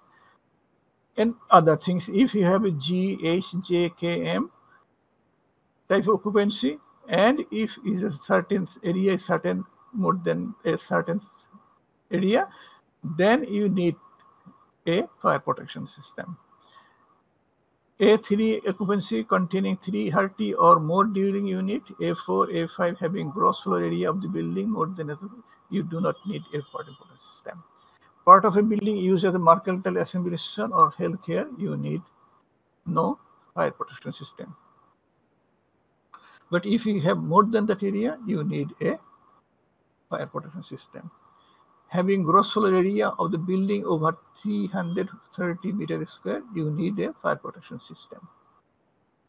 Whenever you alteration a building or a partition of thereof, you need a fire protection plan for the following cases.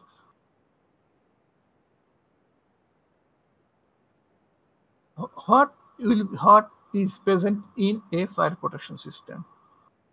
In a fire protection system, you have to give this following information: building address, height of the meter, occupancy classification, detailed occupant load. And you have to give a floor plan showing all floors, exits, corridors, partition serving for a fire separation in a compartment, location or rating of the required enclosure, rating of the required, windowless stair with pressurization, exit discharge, location of front space, including streets, width of the everything plots. So in your plan, you have to these all of the details. So initially you have to give information about the buildings and about the design. And then you have to give the description of the safety system features, which includes communication system, alarm system, detection system, location of fire command station, elevator recall, emergency lighting and power, extinguishing equipment, compartmentalization, horizontal exit, mechanical ventilation or air conditioning, smoke control system, equipment.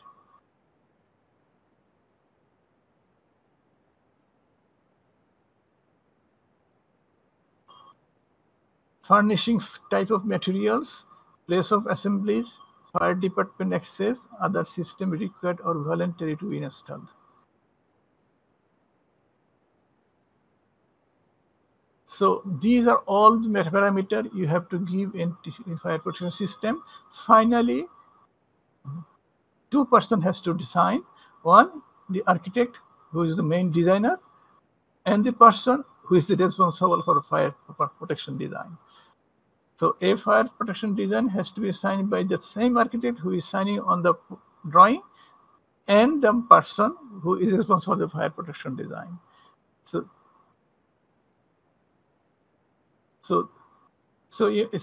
that's all about the fire protection plan.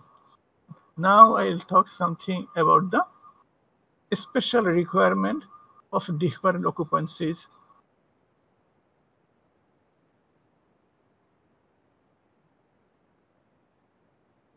This is the specific requirements of some buildings.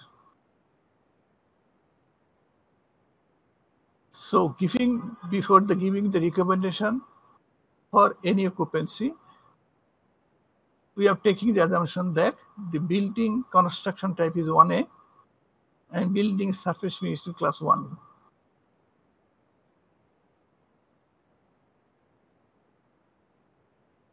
That is,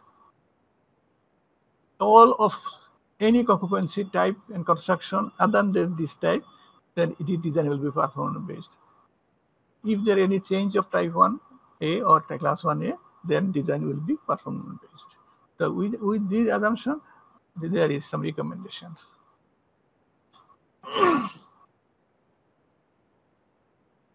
For occupancy A1 and A2, that means for a single family dwelling or two family dwelling. For building having total floor area less than 500 meters square, fire detection and fixed fire assessment is not required. So this is a small type of building. You do not need detection or fixed firefighting. Building exceeding total floor area of 500 meters square shall have manual alarm system and portable extinguisher. So these are the, again I say, these are the minimum requirements. If you like to increase more than that, that is the owner's requirement. But as per code, this is the requirement. For occupancy A3, flat or apartment up to 33 meters, that means low-rise building, fixed firefighting arrangement shall not be required. Fixed firefighting shall not be required. No problem is required. No protection is required within the dwelling unit of high-rise flat and apartments. Manual alarm system and fixed fire system shall be provided in the landings of fire stair or in the lift lobby. as per the provision of this code. So you have to give hydrant system for this type of system.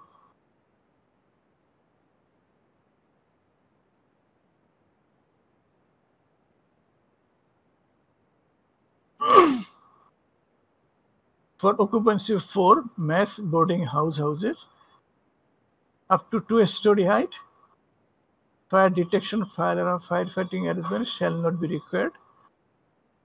If it is building have 3-story এবং floor area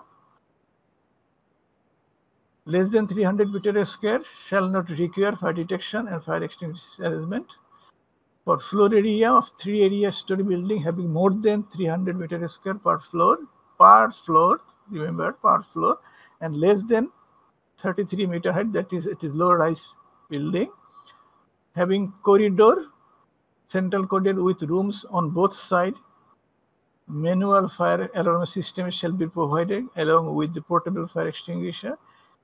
Instead of double loaded corridor, a single loaded corridor having 3 meter width shall not require any detection and fire arrangement system. So you may think, what is the double loaded or it is the single loaded? Actually, if have a common corridor, that is the two side is a building or working, two side is a residential area, boarding area, then it is called single loaded. If the corridor have both side has the rooms, then it is double loaded. If there is a 3 meter corridor, then we had there is nothing. That corridor can be used as a smoke-free area. That's why you do not need something. Instead of double loaded corridor, a single loaded corridor having 3 meter width shall not require any detection and free fire system, because the corridor itself gives you some safety because it is more than 3 meter width. Actually, if a distance 3 meter is always normally think to be a 1 hour fire rating. Normally, fire or smoke will not move more than 3 meter horizontally. That is the idea of this design. High-rise boarding house, mass and hotels manually operated electric fire alarm systems shall be operated along with the hydrant system. So always high-rise buildings need a hydrant system.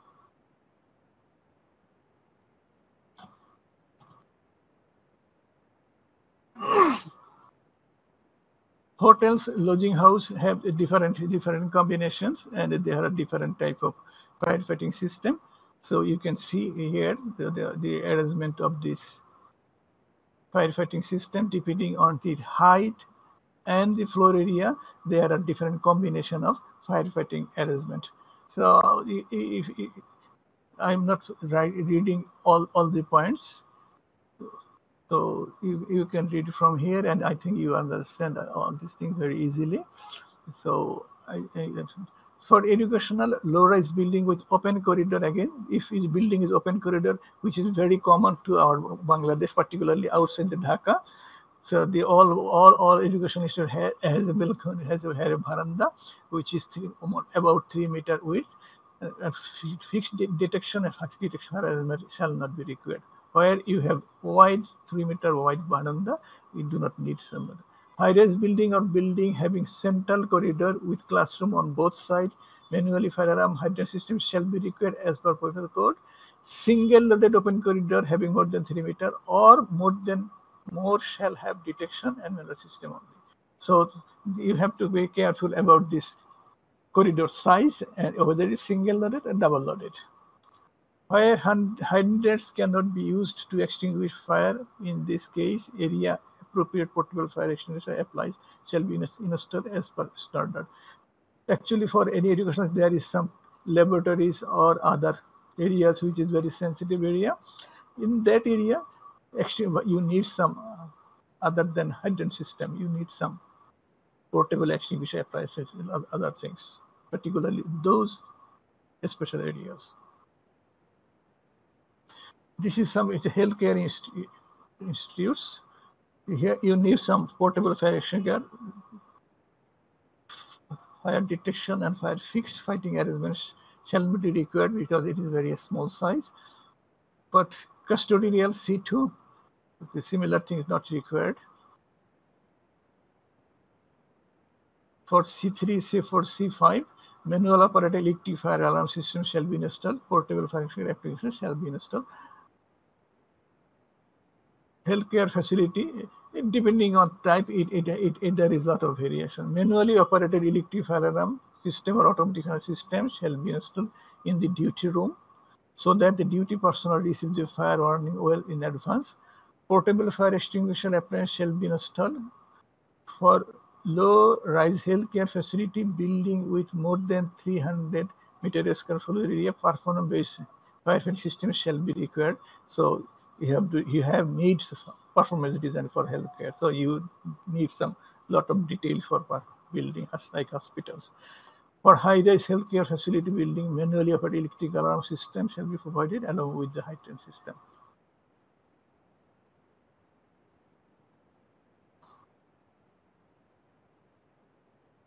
For business class, actually for business class, there are a lot of adjustment, lot of designs, and corresponding to this lot of design, you need a lot of active fire protection.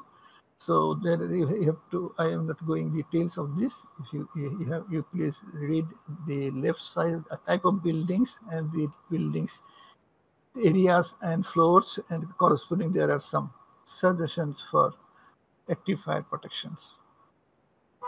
So if you use liquid or solvent, other different types, then you have to give some different chemicals.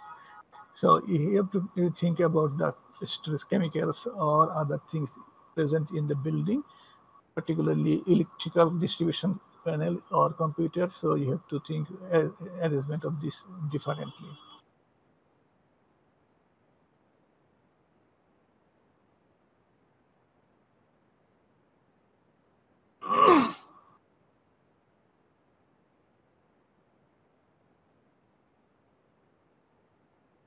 For high-rise building, you have to be very careful about that. Manually operated electrical fire alarm system shall be provided along with the heightened system. For the industry, actually, industry has low hazard industry, moderate hazard industry G2. In spite of that, there is some criteria depending on the population. For G1, manually operated electric fire alarm system shall be installed with portable fire extinguisher or hydrant system when occupant loads are not more than 150. If it is more than 150, you have to give is performance based. Very straightforward. So you have to give a detail of this because its population is more than 150. For the moderate hazard industry, as of today is a garment industry. Among the moderate hazard industry, where large amount of occupants are densely populated in the building, the active fire protection shall be performance based. So actually, for all these factories has very special arrangement, special design. So it has to be performance based. Fire safety requirement for such type of industry is elaborated as follows. It's a little bit elaborated. Where occupancy load is more than 150 per population area, per production area, you have to think about that word, per production area, shall have a minimum 3.9 meter square of area volume of per occupant. So there is a limitation of the air volume of that if the population is more than 150. Production, large production area, that there shall have direct exit from the ground floor. The exit door shall be used by only the occupant of the ground floor. So per production floor area must have direct access to the ground floor. Buildings less than 330 meter height, that is low-rise building, shall have an open stair and the interior stair. So you can remember what is open stair and on the interior stair. Open stair means a stair which have at least one side 50% open. That is open stair. One side 50% of that side wall is open. That is open stair. There is no chance for smoke protection. যদি open stair and the interior stair shall be protected by fire rated enclosure.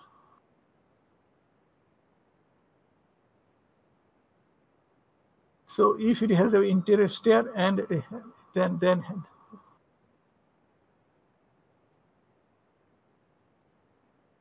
if it has to be protected by a fire-rated enclosure. So in that case, the stair must be fire-rated enclosed. I think here first line is there is something wrong. Buildings less than 40 meter and shall have open stair shall not have open stair. That the interior stair shall be protected, fire protected. If it is open stair, that is different. So if please sorry for that, there should be a not open stair, that will be interior stair. Occupant located above 30 meter or above all stairs shall have smoke-proof enclosure. So that is the thing. For high-rise building, all stairs must be smoke-proof enclosure. Shall have smoke-proof enclosure. So there are some other things about the moderated industry. All windows, all openings, all exterior walls, possibly by occupant located above the 3 meter in height, shall be protected by grills. So all openings must be protected by grills so that they cannot jump. Actually, when there is a fire, people have a tendency to jump over. What happened in the last week in the Narayanganj? Some people jumped and died. So there should not be any open thing. All raw materials, finished goods, and accessories shall be stored in control areas. The control area means a area which is 1 hour fire rated, at least 1 hour fire rated. So all raw material, finished goods, and accessories shall be stored in a control areas.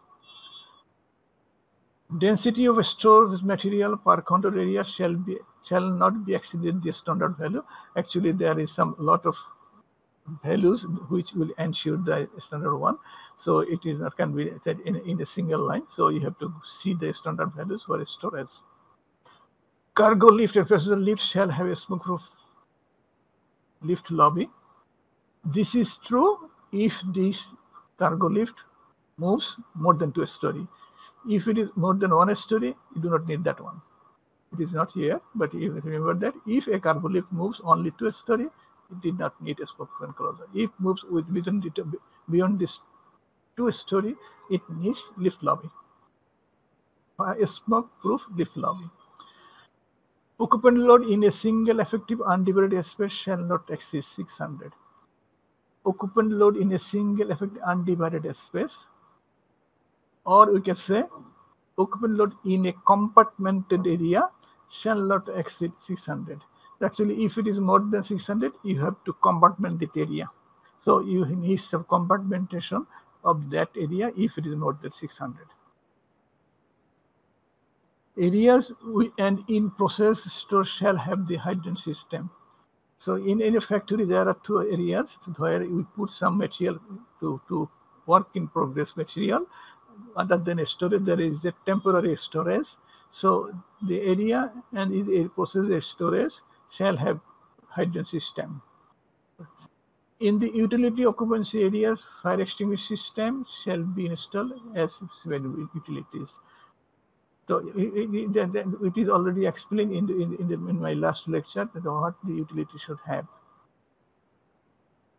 Up to 700 meter square single effective undivided space in a floor shall be installed with manual fire alarm system with portable fire extinguishing system or hydrant.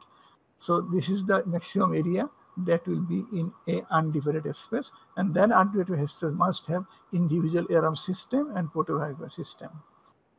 Above 700 meter square single effective area undivided space in a floor shall be fitted with manual fire alarm system and with hydrant system.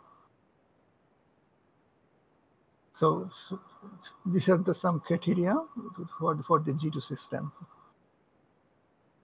Storage, it is different area. It totally depends on the type of storage. Manually operated electric fire alarm system shall be installed depending on the type of material to be stored. Performance by fire detection shall be maintained because the storage have different type of material, and you cannot ensure what is the type, what is the class of fire, So depending on the type of material, type of fire that can be happen, then we have to decide about the firefighting system that is to be performance based. And for moderate fire accident, that is must that all of it should be performance based because it is a risk area and it does not give any specific thing. Assembly have different combination, lot of combinations, so you have to read it. I'm not giving it just idea, it's just a very few idea, so you have to go in detail for this.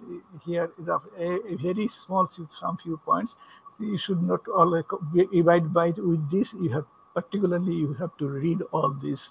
Actually, these are very few things. You should read all the things in detail. For a large assembly of fixed feet, all auditorium, corridor, greenhouse, green curtain area to assembly buildings shall be fitted with manual firefighting system, and the performing stage should preferably be converted with an automatic smart system. This is very special. That's why I'm saying that they, particularly in the performing stage, always that should be covered by an automatic fire smart system. This is very, and this is for fixed term system. Fixed seat. Actually, assembly have two types. One is fixed seat, another without fixed seat. So fixed seat is the big size, so we have to be careful about that. So I'm not repeating all other things. So please, sorry about that. The hazardous area, all hazardous occupancies shall be installed with automatic fire alarm and automatic fixed firefighting gases or foams or dry chemical system or compatible with the class of fire shall be installed. Because it's a hazardous, that is a totally isolated building that will be different from the other occupancies.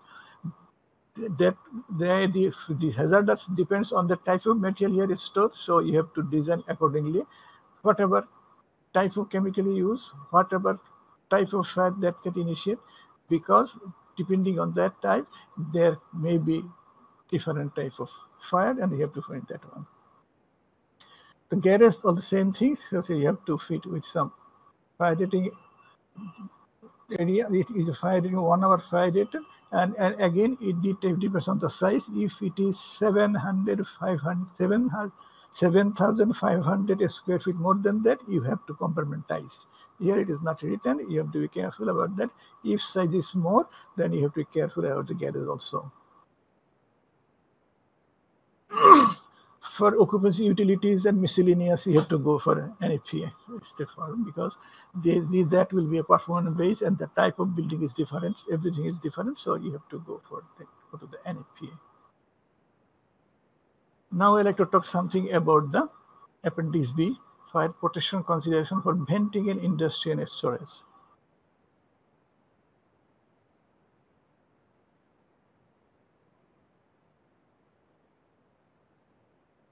This appendix covers venting requirement for industry. Provisions applicable to factory and storage facility of large floor areas without dividing walls and enclosures.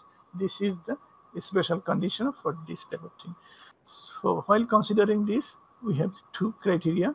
One is a fire or a smoke layer that does not enhance the burning. Remember that does not enhance the burning. That means the fire, it generates, it produces something, smoke, which does not accelerate heating.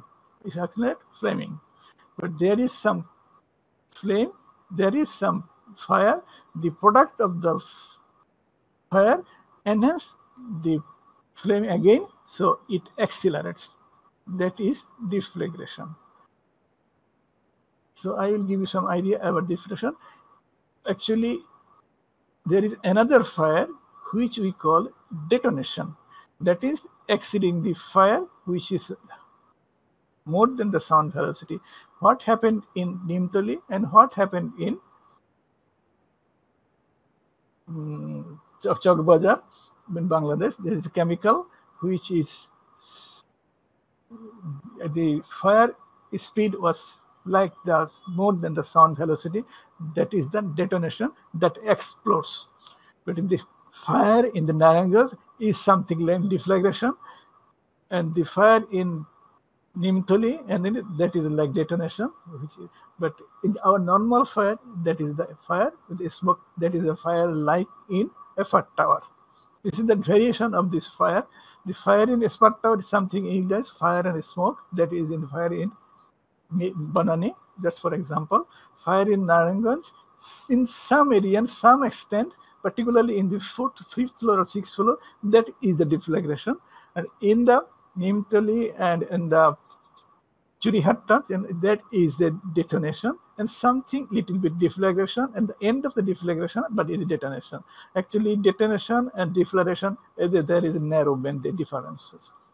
The deflagration is the starting from the fire normal to the very high velocity. Something we are talking about the venting of fire and smoke that does not enhance burning rate.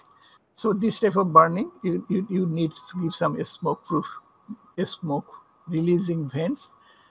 Venting requirement varies with the rate of combustion, composition of the combustion product, shape, size, packaging of the combustion material, as well as the size, height of the stock. So while designing the vent, you have to consider all these. Depending on the material, the deflagration, not rich, but it is very close to the deflagration. So the rate of combustion, it may be such that there will be huge amount of smoke. So you have to design accordingly. Vent area required to achieve a mass flow rate through the vent that equals the mass rate of smoke production. So you have to make an estimate of that how much smoke can produce and what will be the size of your vent. Venting device shall operate automatically at the earliest sign of the fire, and if the temperature rise beyond 150, and then it will operate automatically. This automatic can be done by its design. It automatic can be done by automatic sensing or the other thing.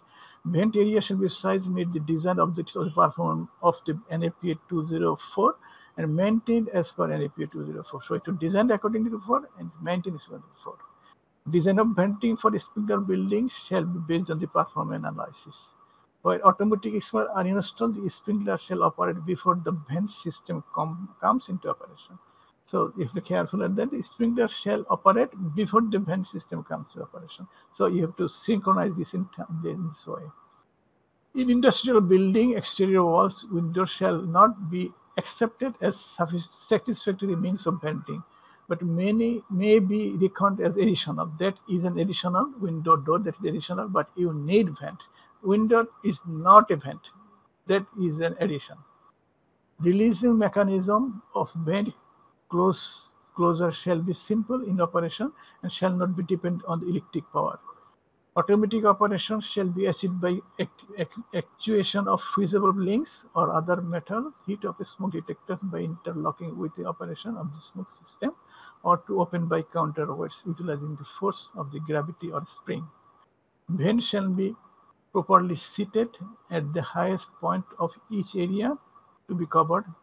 Minimum vent open shall not be less than 1.25 meter in any direction.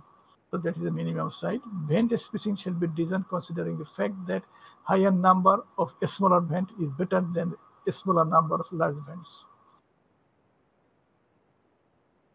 Now something about the deflagration venting. Deflagration is the subsonic propagation of the fire or smoke at a pressure about 0.5 bar. Deflagration vent design involves a lot of variables because there is a lot of variation of propagation. No venting recommendations are currently available for fast burning gases, such as hydrogen. Again, no venting recommendations are currently available for fast burning gases, such as hydrogen. So for hydrogen, there is actually this is very fast. This is actually not deflagration. This is something detonation. Fast burning, as I said. Be careful about the fast burning gas, as deflagration can readily be undergo transition to the detonation. That is the reason. So in that case, you should not design anything. Deflagration venting is provided for enclosure to minimize structural damage. Actually, detonation, when it is closed, it may explode at a certain stage because then deflagration transit to the detonation.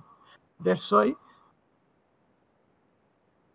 to release to minimize the explosion, so there will be some venting which will collapse first and it will release the pressure. The venting area shall be distributed as symmetrically and as eventually as possible. This is a part of the design distribution. The need for efflagration vents can be eliminated by the application of the explosion prevention technique described in NFPA 69. So you have to read for detailed design. As far as possible, hazard areas shall be segregated by means of firewalls and part walls to prevent spread of fire. Actually, for this type of fire, you expect deflagration, please segregate by means of firewalls and part walls, or detach the building as far as possible. That is the main thing which should be done, which should be done in Churihatta, in Nimthali. Those buildings should not be there.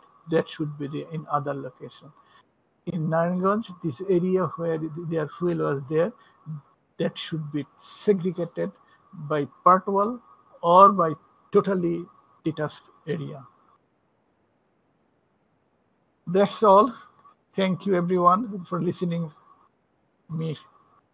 Thank you everybody. Assalamu alaikum. Now question please. The second question is, what is the specific requirement for a standpipe and sprinkler system for jetty occupancy as per BNBC 2020? It was very much clear in the Accord Alliance guidelines. Why still it is not clear in BNBC? It was very much clear in Accord Alliance. I think it is not clear in Accord Alliance. Almost all area, they said it is sprinkler. Actually, BNBC do not, it says it is sprinkler. Accord Alliance, whatever they've done, you may know, in RSC now, they are changing almost everything. Out of 1,600 garments factory under Accord, only 360 factory had got the permission. All other 1,200, more than 1,200 garments is lagging. They cannot satisfy Alliance Accord till now, after 7 years of Alliance Accord. So whatever you commented may not be true, because I am still working with RSC. I know the details. They are changing the things. So whatever they said at 2013, they changed in 2016, and now again they changed all the things. Most of the garments factory is suffering of these changing things. So that is not very standard by them. Actually, you need performance-based design for it, because every garments factory is a little bit different from each other. So another thing is, BNBC 2020 is not very specific to garment industry. Actually, for garment industry, you need some commentary. You need some special writer books detailed for detailed analysis. For G2 garments, again I say, 2020 is not saying now it is G2. They are saying it is G, because all garment factory are not same. It is different. Each and every garment factory is different. Their population different. Their materials different. Their arrangement different. So it has to be performance based. Another thing is, as per any Accord Alliance, they are saying up to 3-story building, the standpipe is required. But we say no. If the building is very high, is very wide, very population there, you need some standpipe and similar things. And as per sprinkler, BNBC do not say sprinkler is must. They always say is an optional, because sprinkler is a property protection system. We are talking about the life safety system. As per code, we always handle with the life safety system first. Property system is the owner's priority. He can save his own property as he wish, as he like.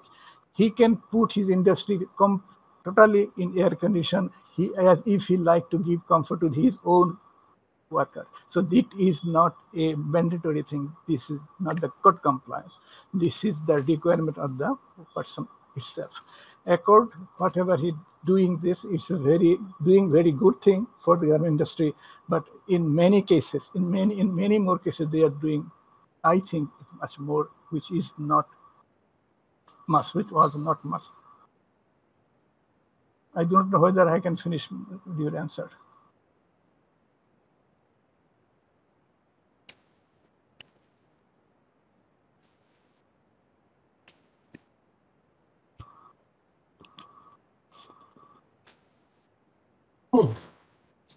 Is the requirement of 2 fire pump as a mandatory thing? Yes.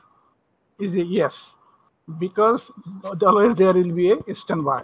There should be a standby. It is mandatory. And how it is operated, there is an option. As for NAPA, there is no option, but in BNB there is an option. It can be diesel operated, it can be electric operated, if you have a second source.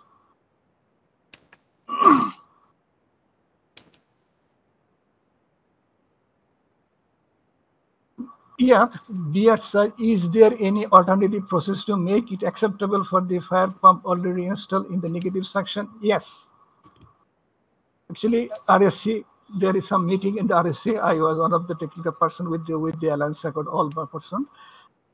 We designed two things. One is by brake tank. If you have a brake tank connecting with your pump, then that will ensure initially, if there is a power force fluctuation, that will give you supply. In that case, you can handle the suction head.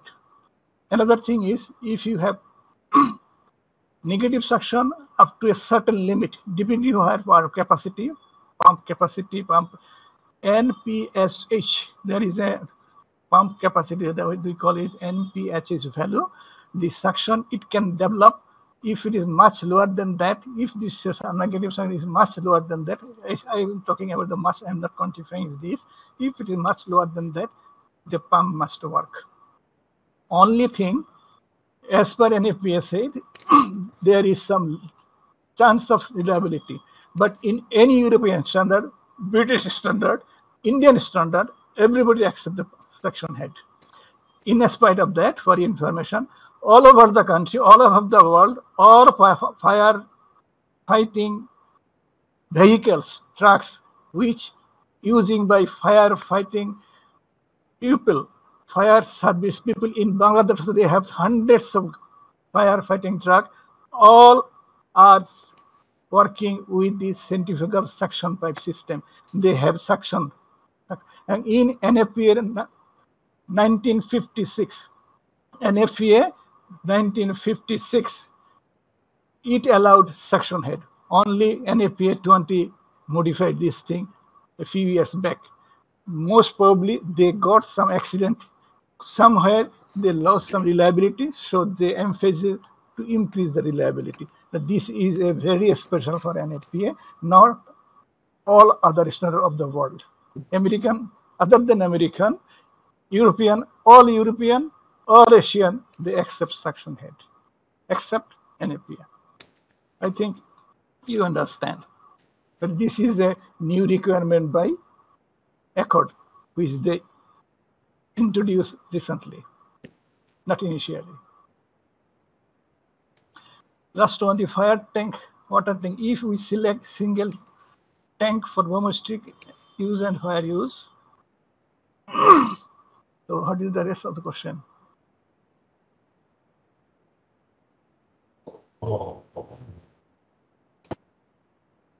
For water tank, if we select single tanks, both domestic use and fire use, I think question is complete. Is not complete.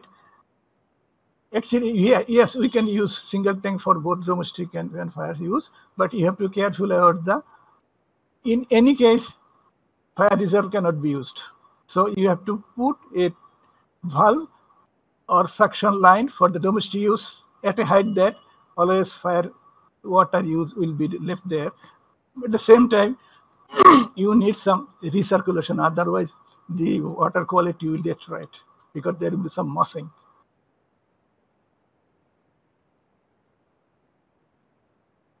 If the structure is a steel roof structure, as it required to fireproof all area, if Is it required to fireproof all area?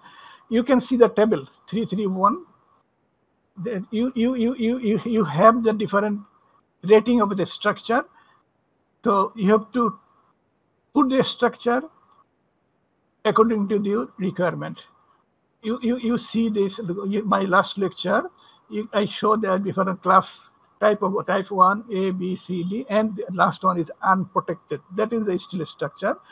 So you look how much height you need for the building. Corresponding, you had the different element, how much fire rating of the different element you need. Accordingly, you have to give fire protection. For more detail, if you have the chance to getting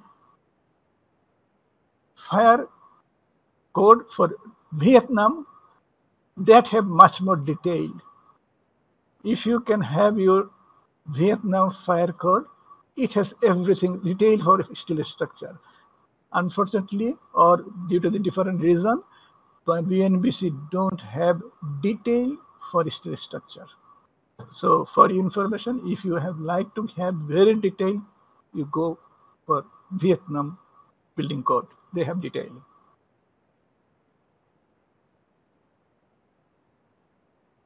You know that the roof part, actually the roof part has this conductivity with this some concrete. So it is a fire rating, but not total same, not same. So you have, is there any alternative? Yes, there is a lot of alternatives.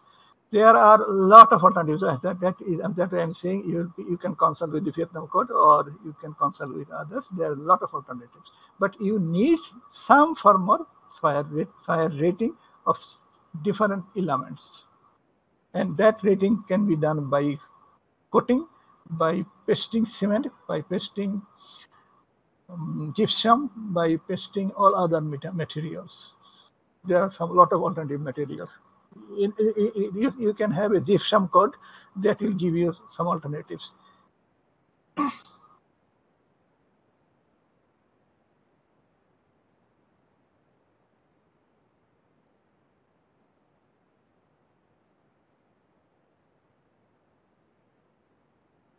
If not carbon dioxide, what type of gaseous system of the fire extinguisher may be? There are a lot of halon groups. Halon groups. There are a lot of halon groups. So you can contact with the halon groups. There are a lot of gaseous halon types.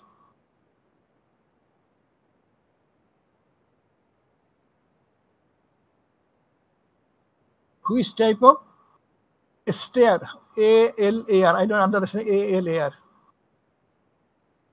Generally, for 7 or 8 story building, which type of stair system should be used?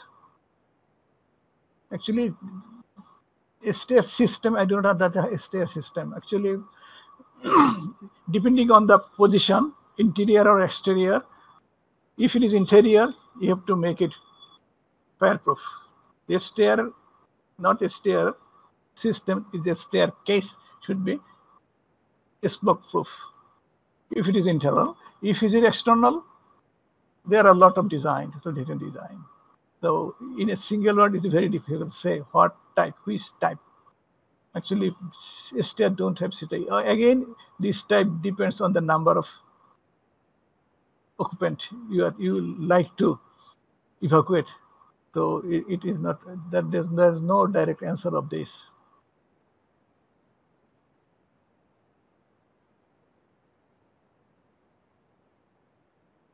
Again, what is the specific requirement for fire detection alarm system for G2? Actually, G2 have, depending on the floor area, it varies. Depending on the fire protection other scenario, that is your class 1, type 1A, class 1, so it will vary. So is it manual or automatic?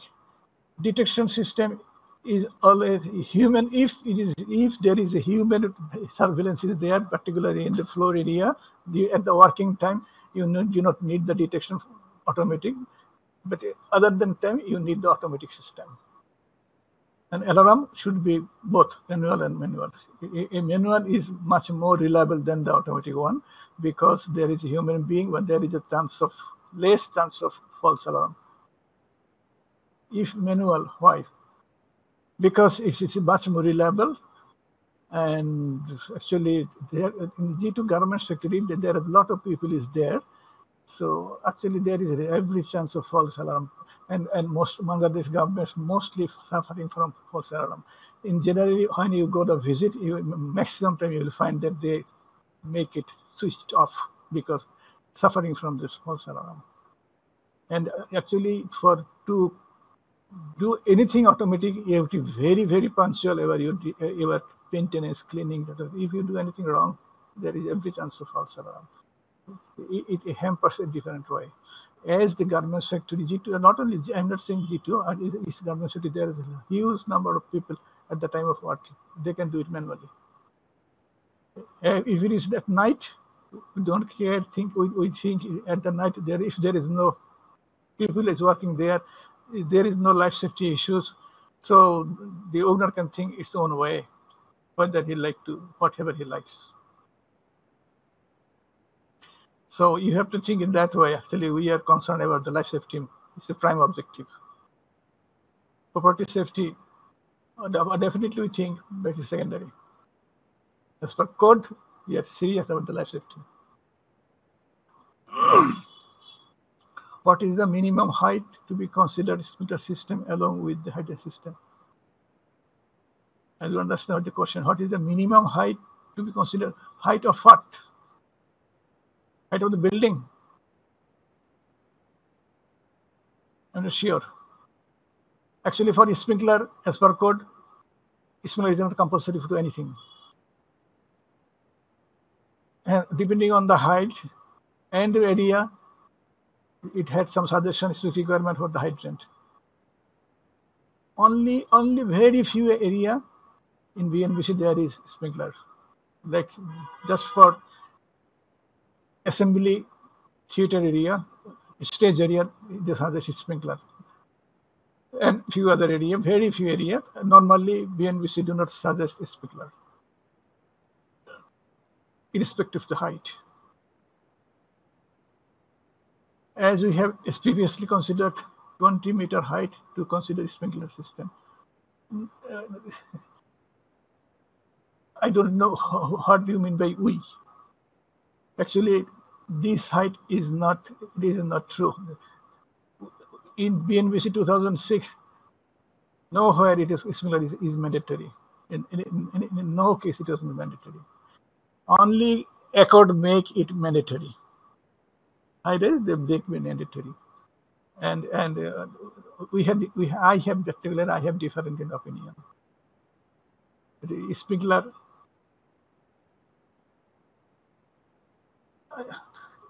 is different to say how much it is needed. Because sprinkler is not, again I'm saying, is not a life safety system. It is a property protection system. It is a property, as per NFPA definition. There is an NFPA definition. Whatever is the life safety system, what is property protection system? As per NFPA definition, this is not a life safety system. It is a property protection system. What is the base position to measure height of the building if there are underground floors? The definition is the entrance. It is not a ground floor. Is the entrance of the building is said to be is the zero position of the building. Underground is not used to measure the height of the building. This is the custom. This is how it is defined.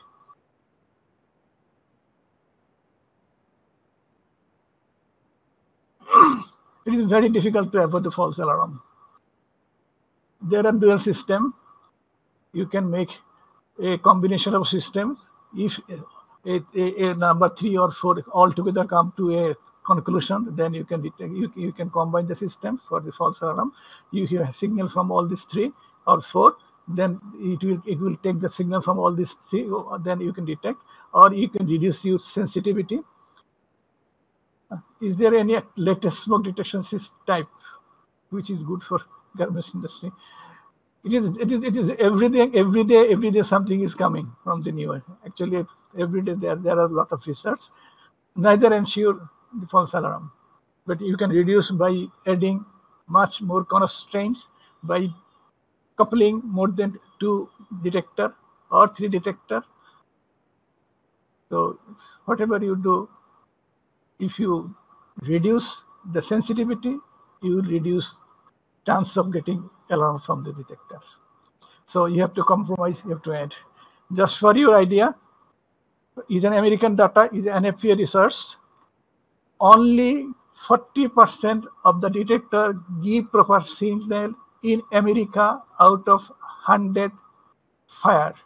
I repeat, out of 100 fire in America, only 40% detector detect properly. This is USA system. This research is done by NFPA. So remember that one. This is a statistical data of NFPA published by NFPA for America. 30% they don't have detector, 30% they give wrong detection, no detection, only 40% give proper detection. This is American system. So how you get proper detection in Bangladesh? I don't understand. And more data about the UK, almost similar, with 10% variation only. They have same thing. If it is for UK, this is for USA. And all result is done by NFPA research.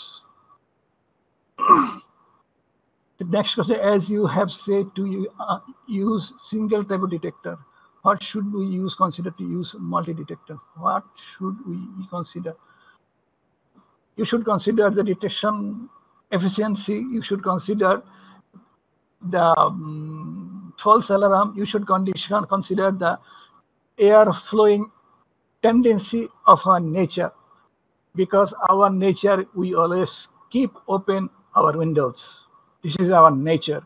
We will put our exhaust system open. This is our nature. In Europe, in America, they don't keep it open. In Europe, you never find any fan, any ceiling fan. Their room is closed. That is air conditioned. They control heat and cold temperature. But our nature, our habit is totally different. In the night, we open our windows. Nothing, never is found in America or Europe. In Europe, it is never you find that. In some area of America, you can find that, because America has different weather condition. So you have to think in that way also. You can think another way also. The death of fire incident in Russia is the highest of the world. 30, 70 times than more our data. It is 17 times more than our country of Bangladesh. Though somebody says Bangladesh don't have proper data. Yes, if we have 100% error, 200% error, what will happen? Then Russia had, if had 200% error, Russia have 35 times more death per incident in Russia than Bangladesh. So you can imagine what is the real scenario. So you should understand something, the statistics of the world. The next question is, can we keep hydrant system without fire pump connection, but to use for CMS connection, which can be used by fire brigade? Yes, if you have very high water supply, like in what do I say, Fakirapur, there is a very high water tank. So if you have that on that way, or if I wish in future we have hydrant with high pressure line, then we can use without pump up to a certain height. I don't know why we can't hit that one. Yeah, but I wish I should have a hydrant system in our country in Dhaka, if God gives us the chance. Because fire brigade has their own pump, they can handle the pressure. If we don't have pump, Professor Halali, This will be our last question now. There's too many questions. So Yeah. so we need to stop after this last one. Okay, thank you. Thank you. Thank you, Professor. No. There are a lot of questions. What can I do? I think I didn't finish half of them. So I choose just one. How That's should fine. we consider coverage area of the detector? How should we consider coverage area of the detector that is given by the manufacturer? All detector have its own manufacturer coverage area. So take that area as a coverage and have some other parameters of building size, building locations, room size, beam locations. There are a lot of other factors. But first thing is what is said by the detector manufacturer. Second thing is your building arrangement, your room size, your beam areas, beam depths, a lot of things. So in single sentence, it is very difficult to say. So sometimes I have to say, I have to say sorry, and I like to keep my email open to all of you. If you have a question, please ring me. You give me mail. I shall try my best to give your answer. My email is Hilali 1956.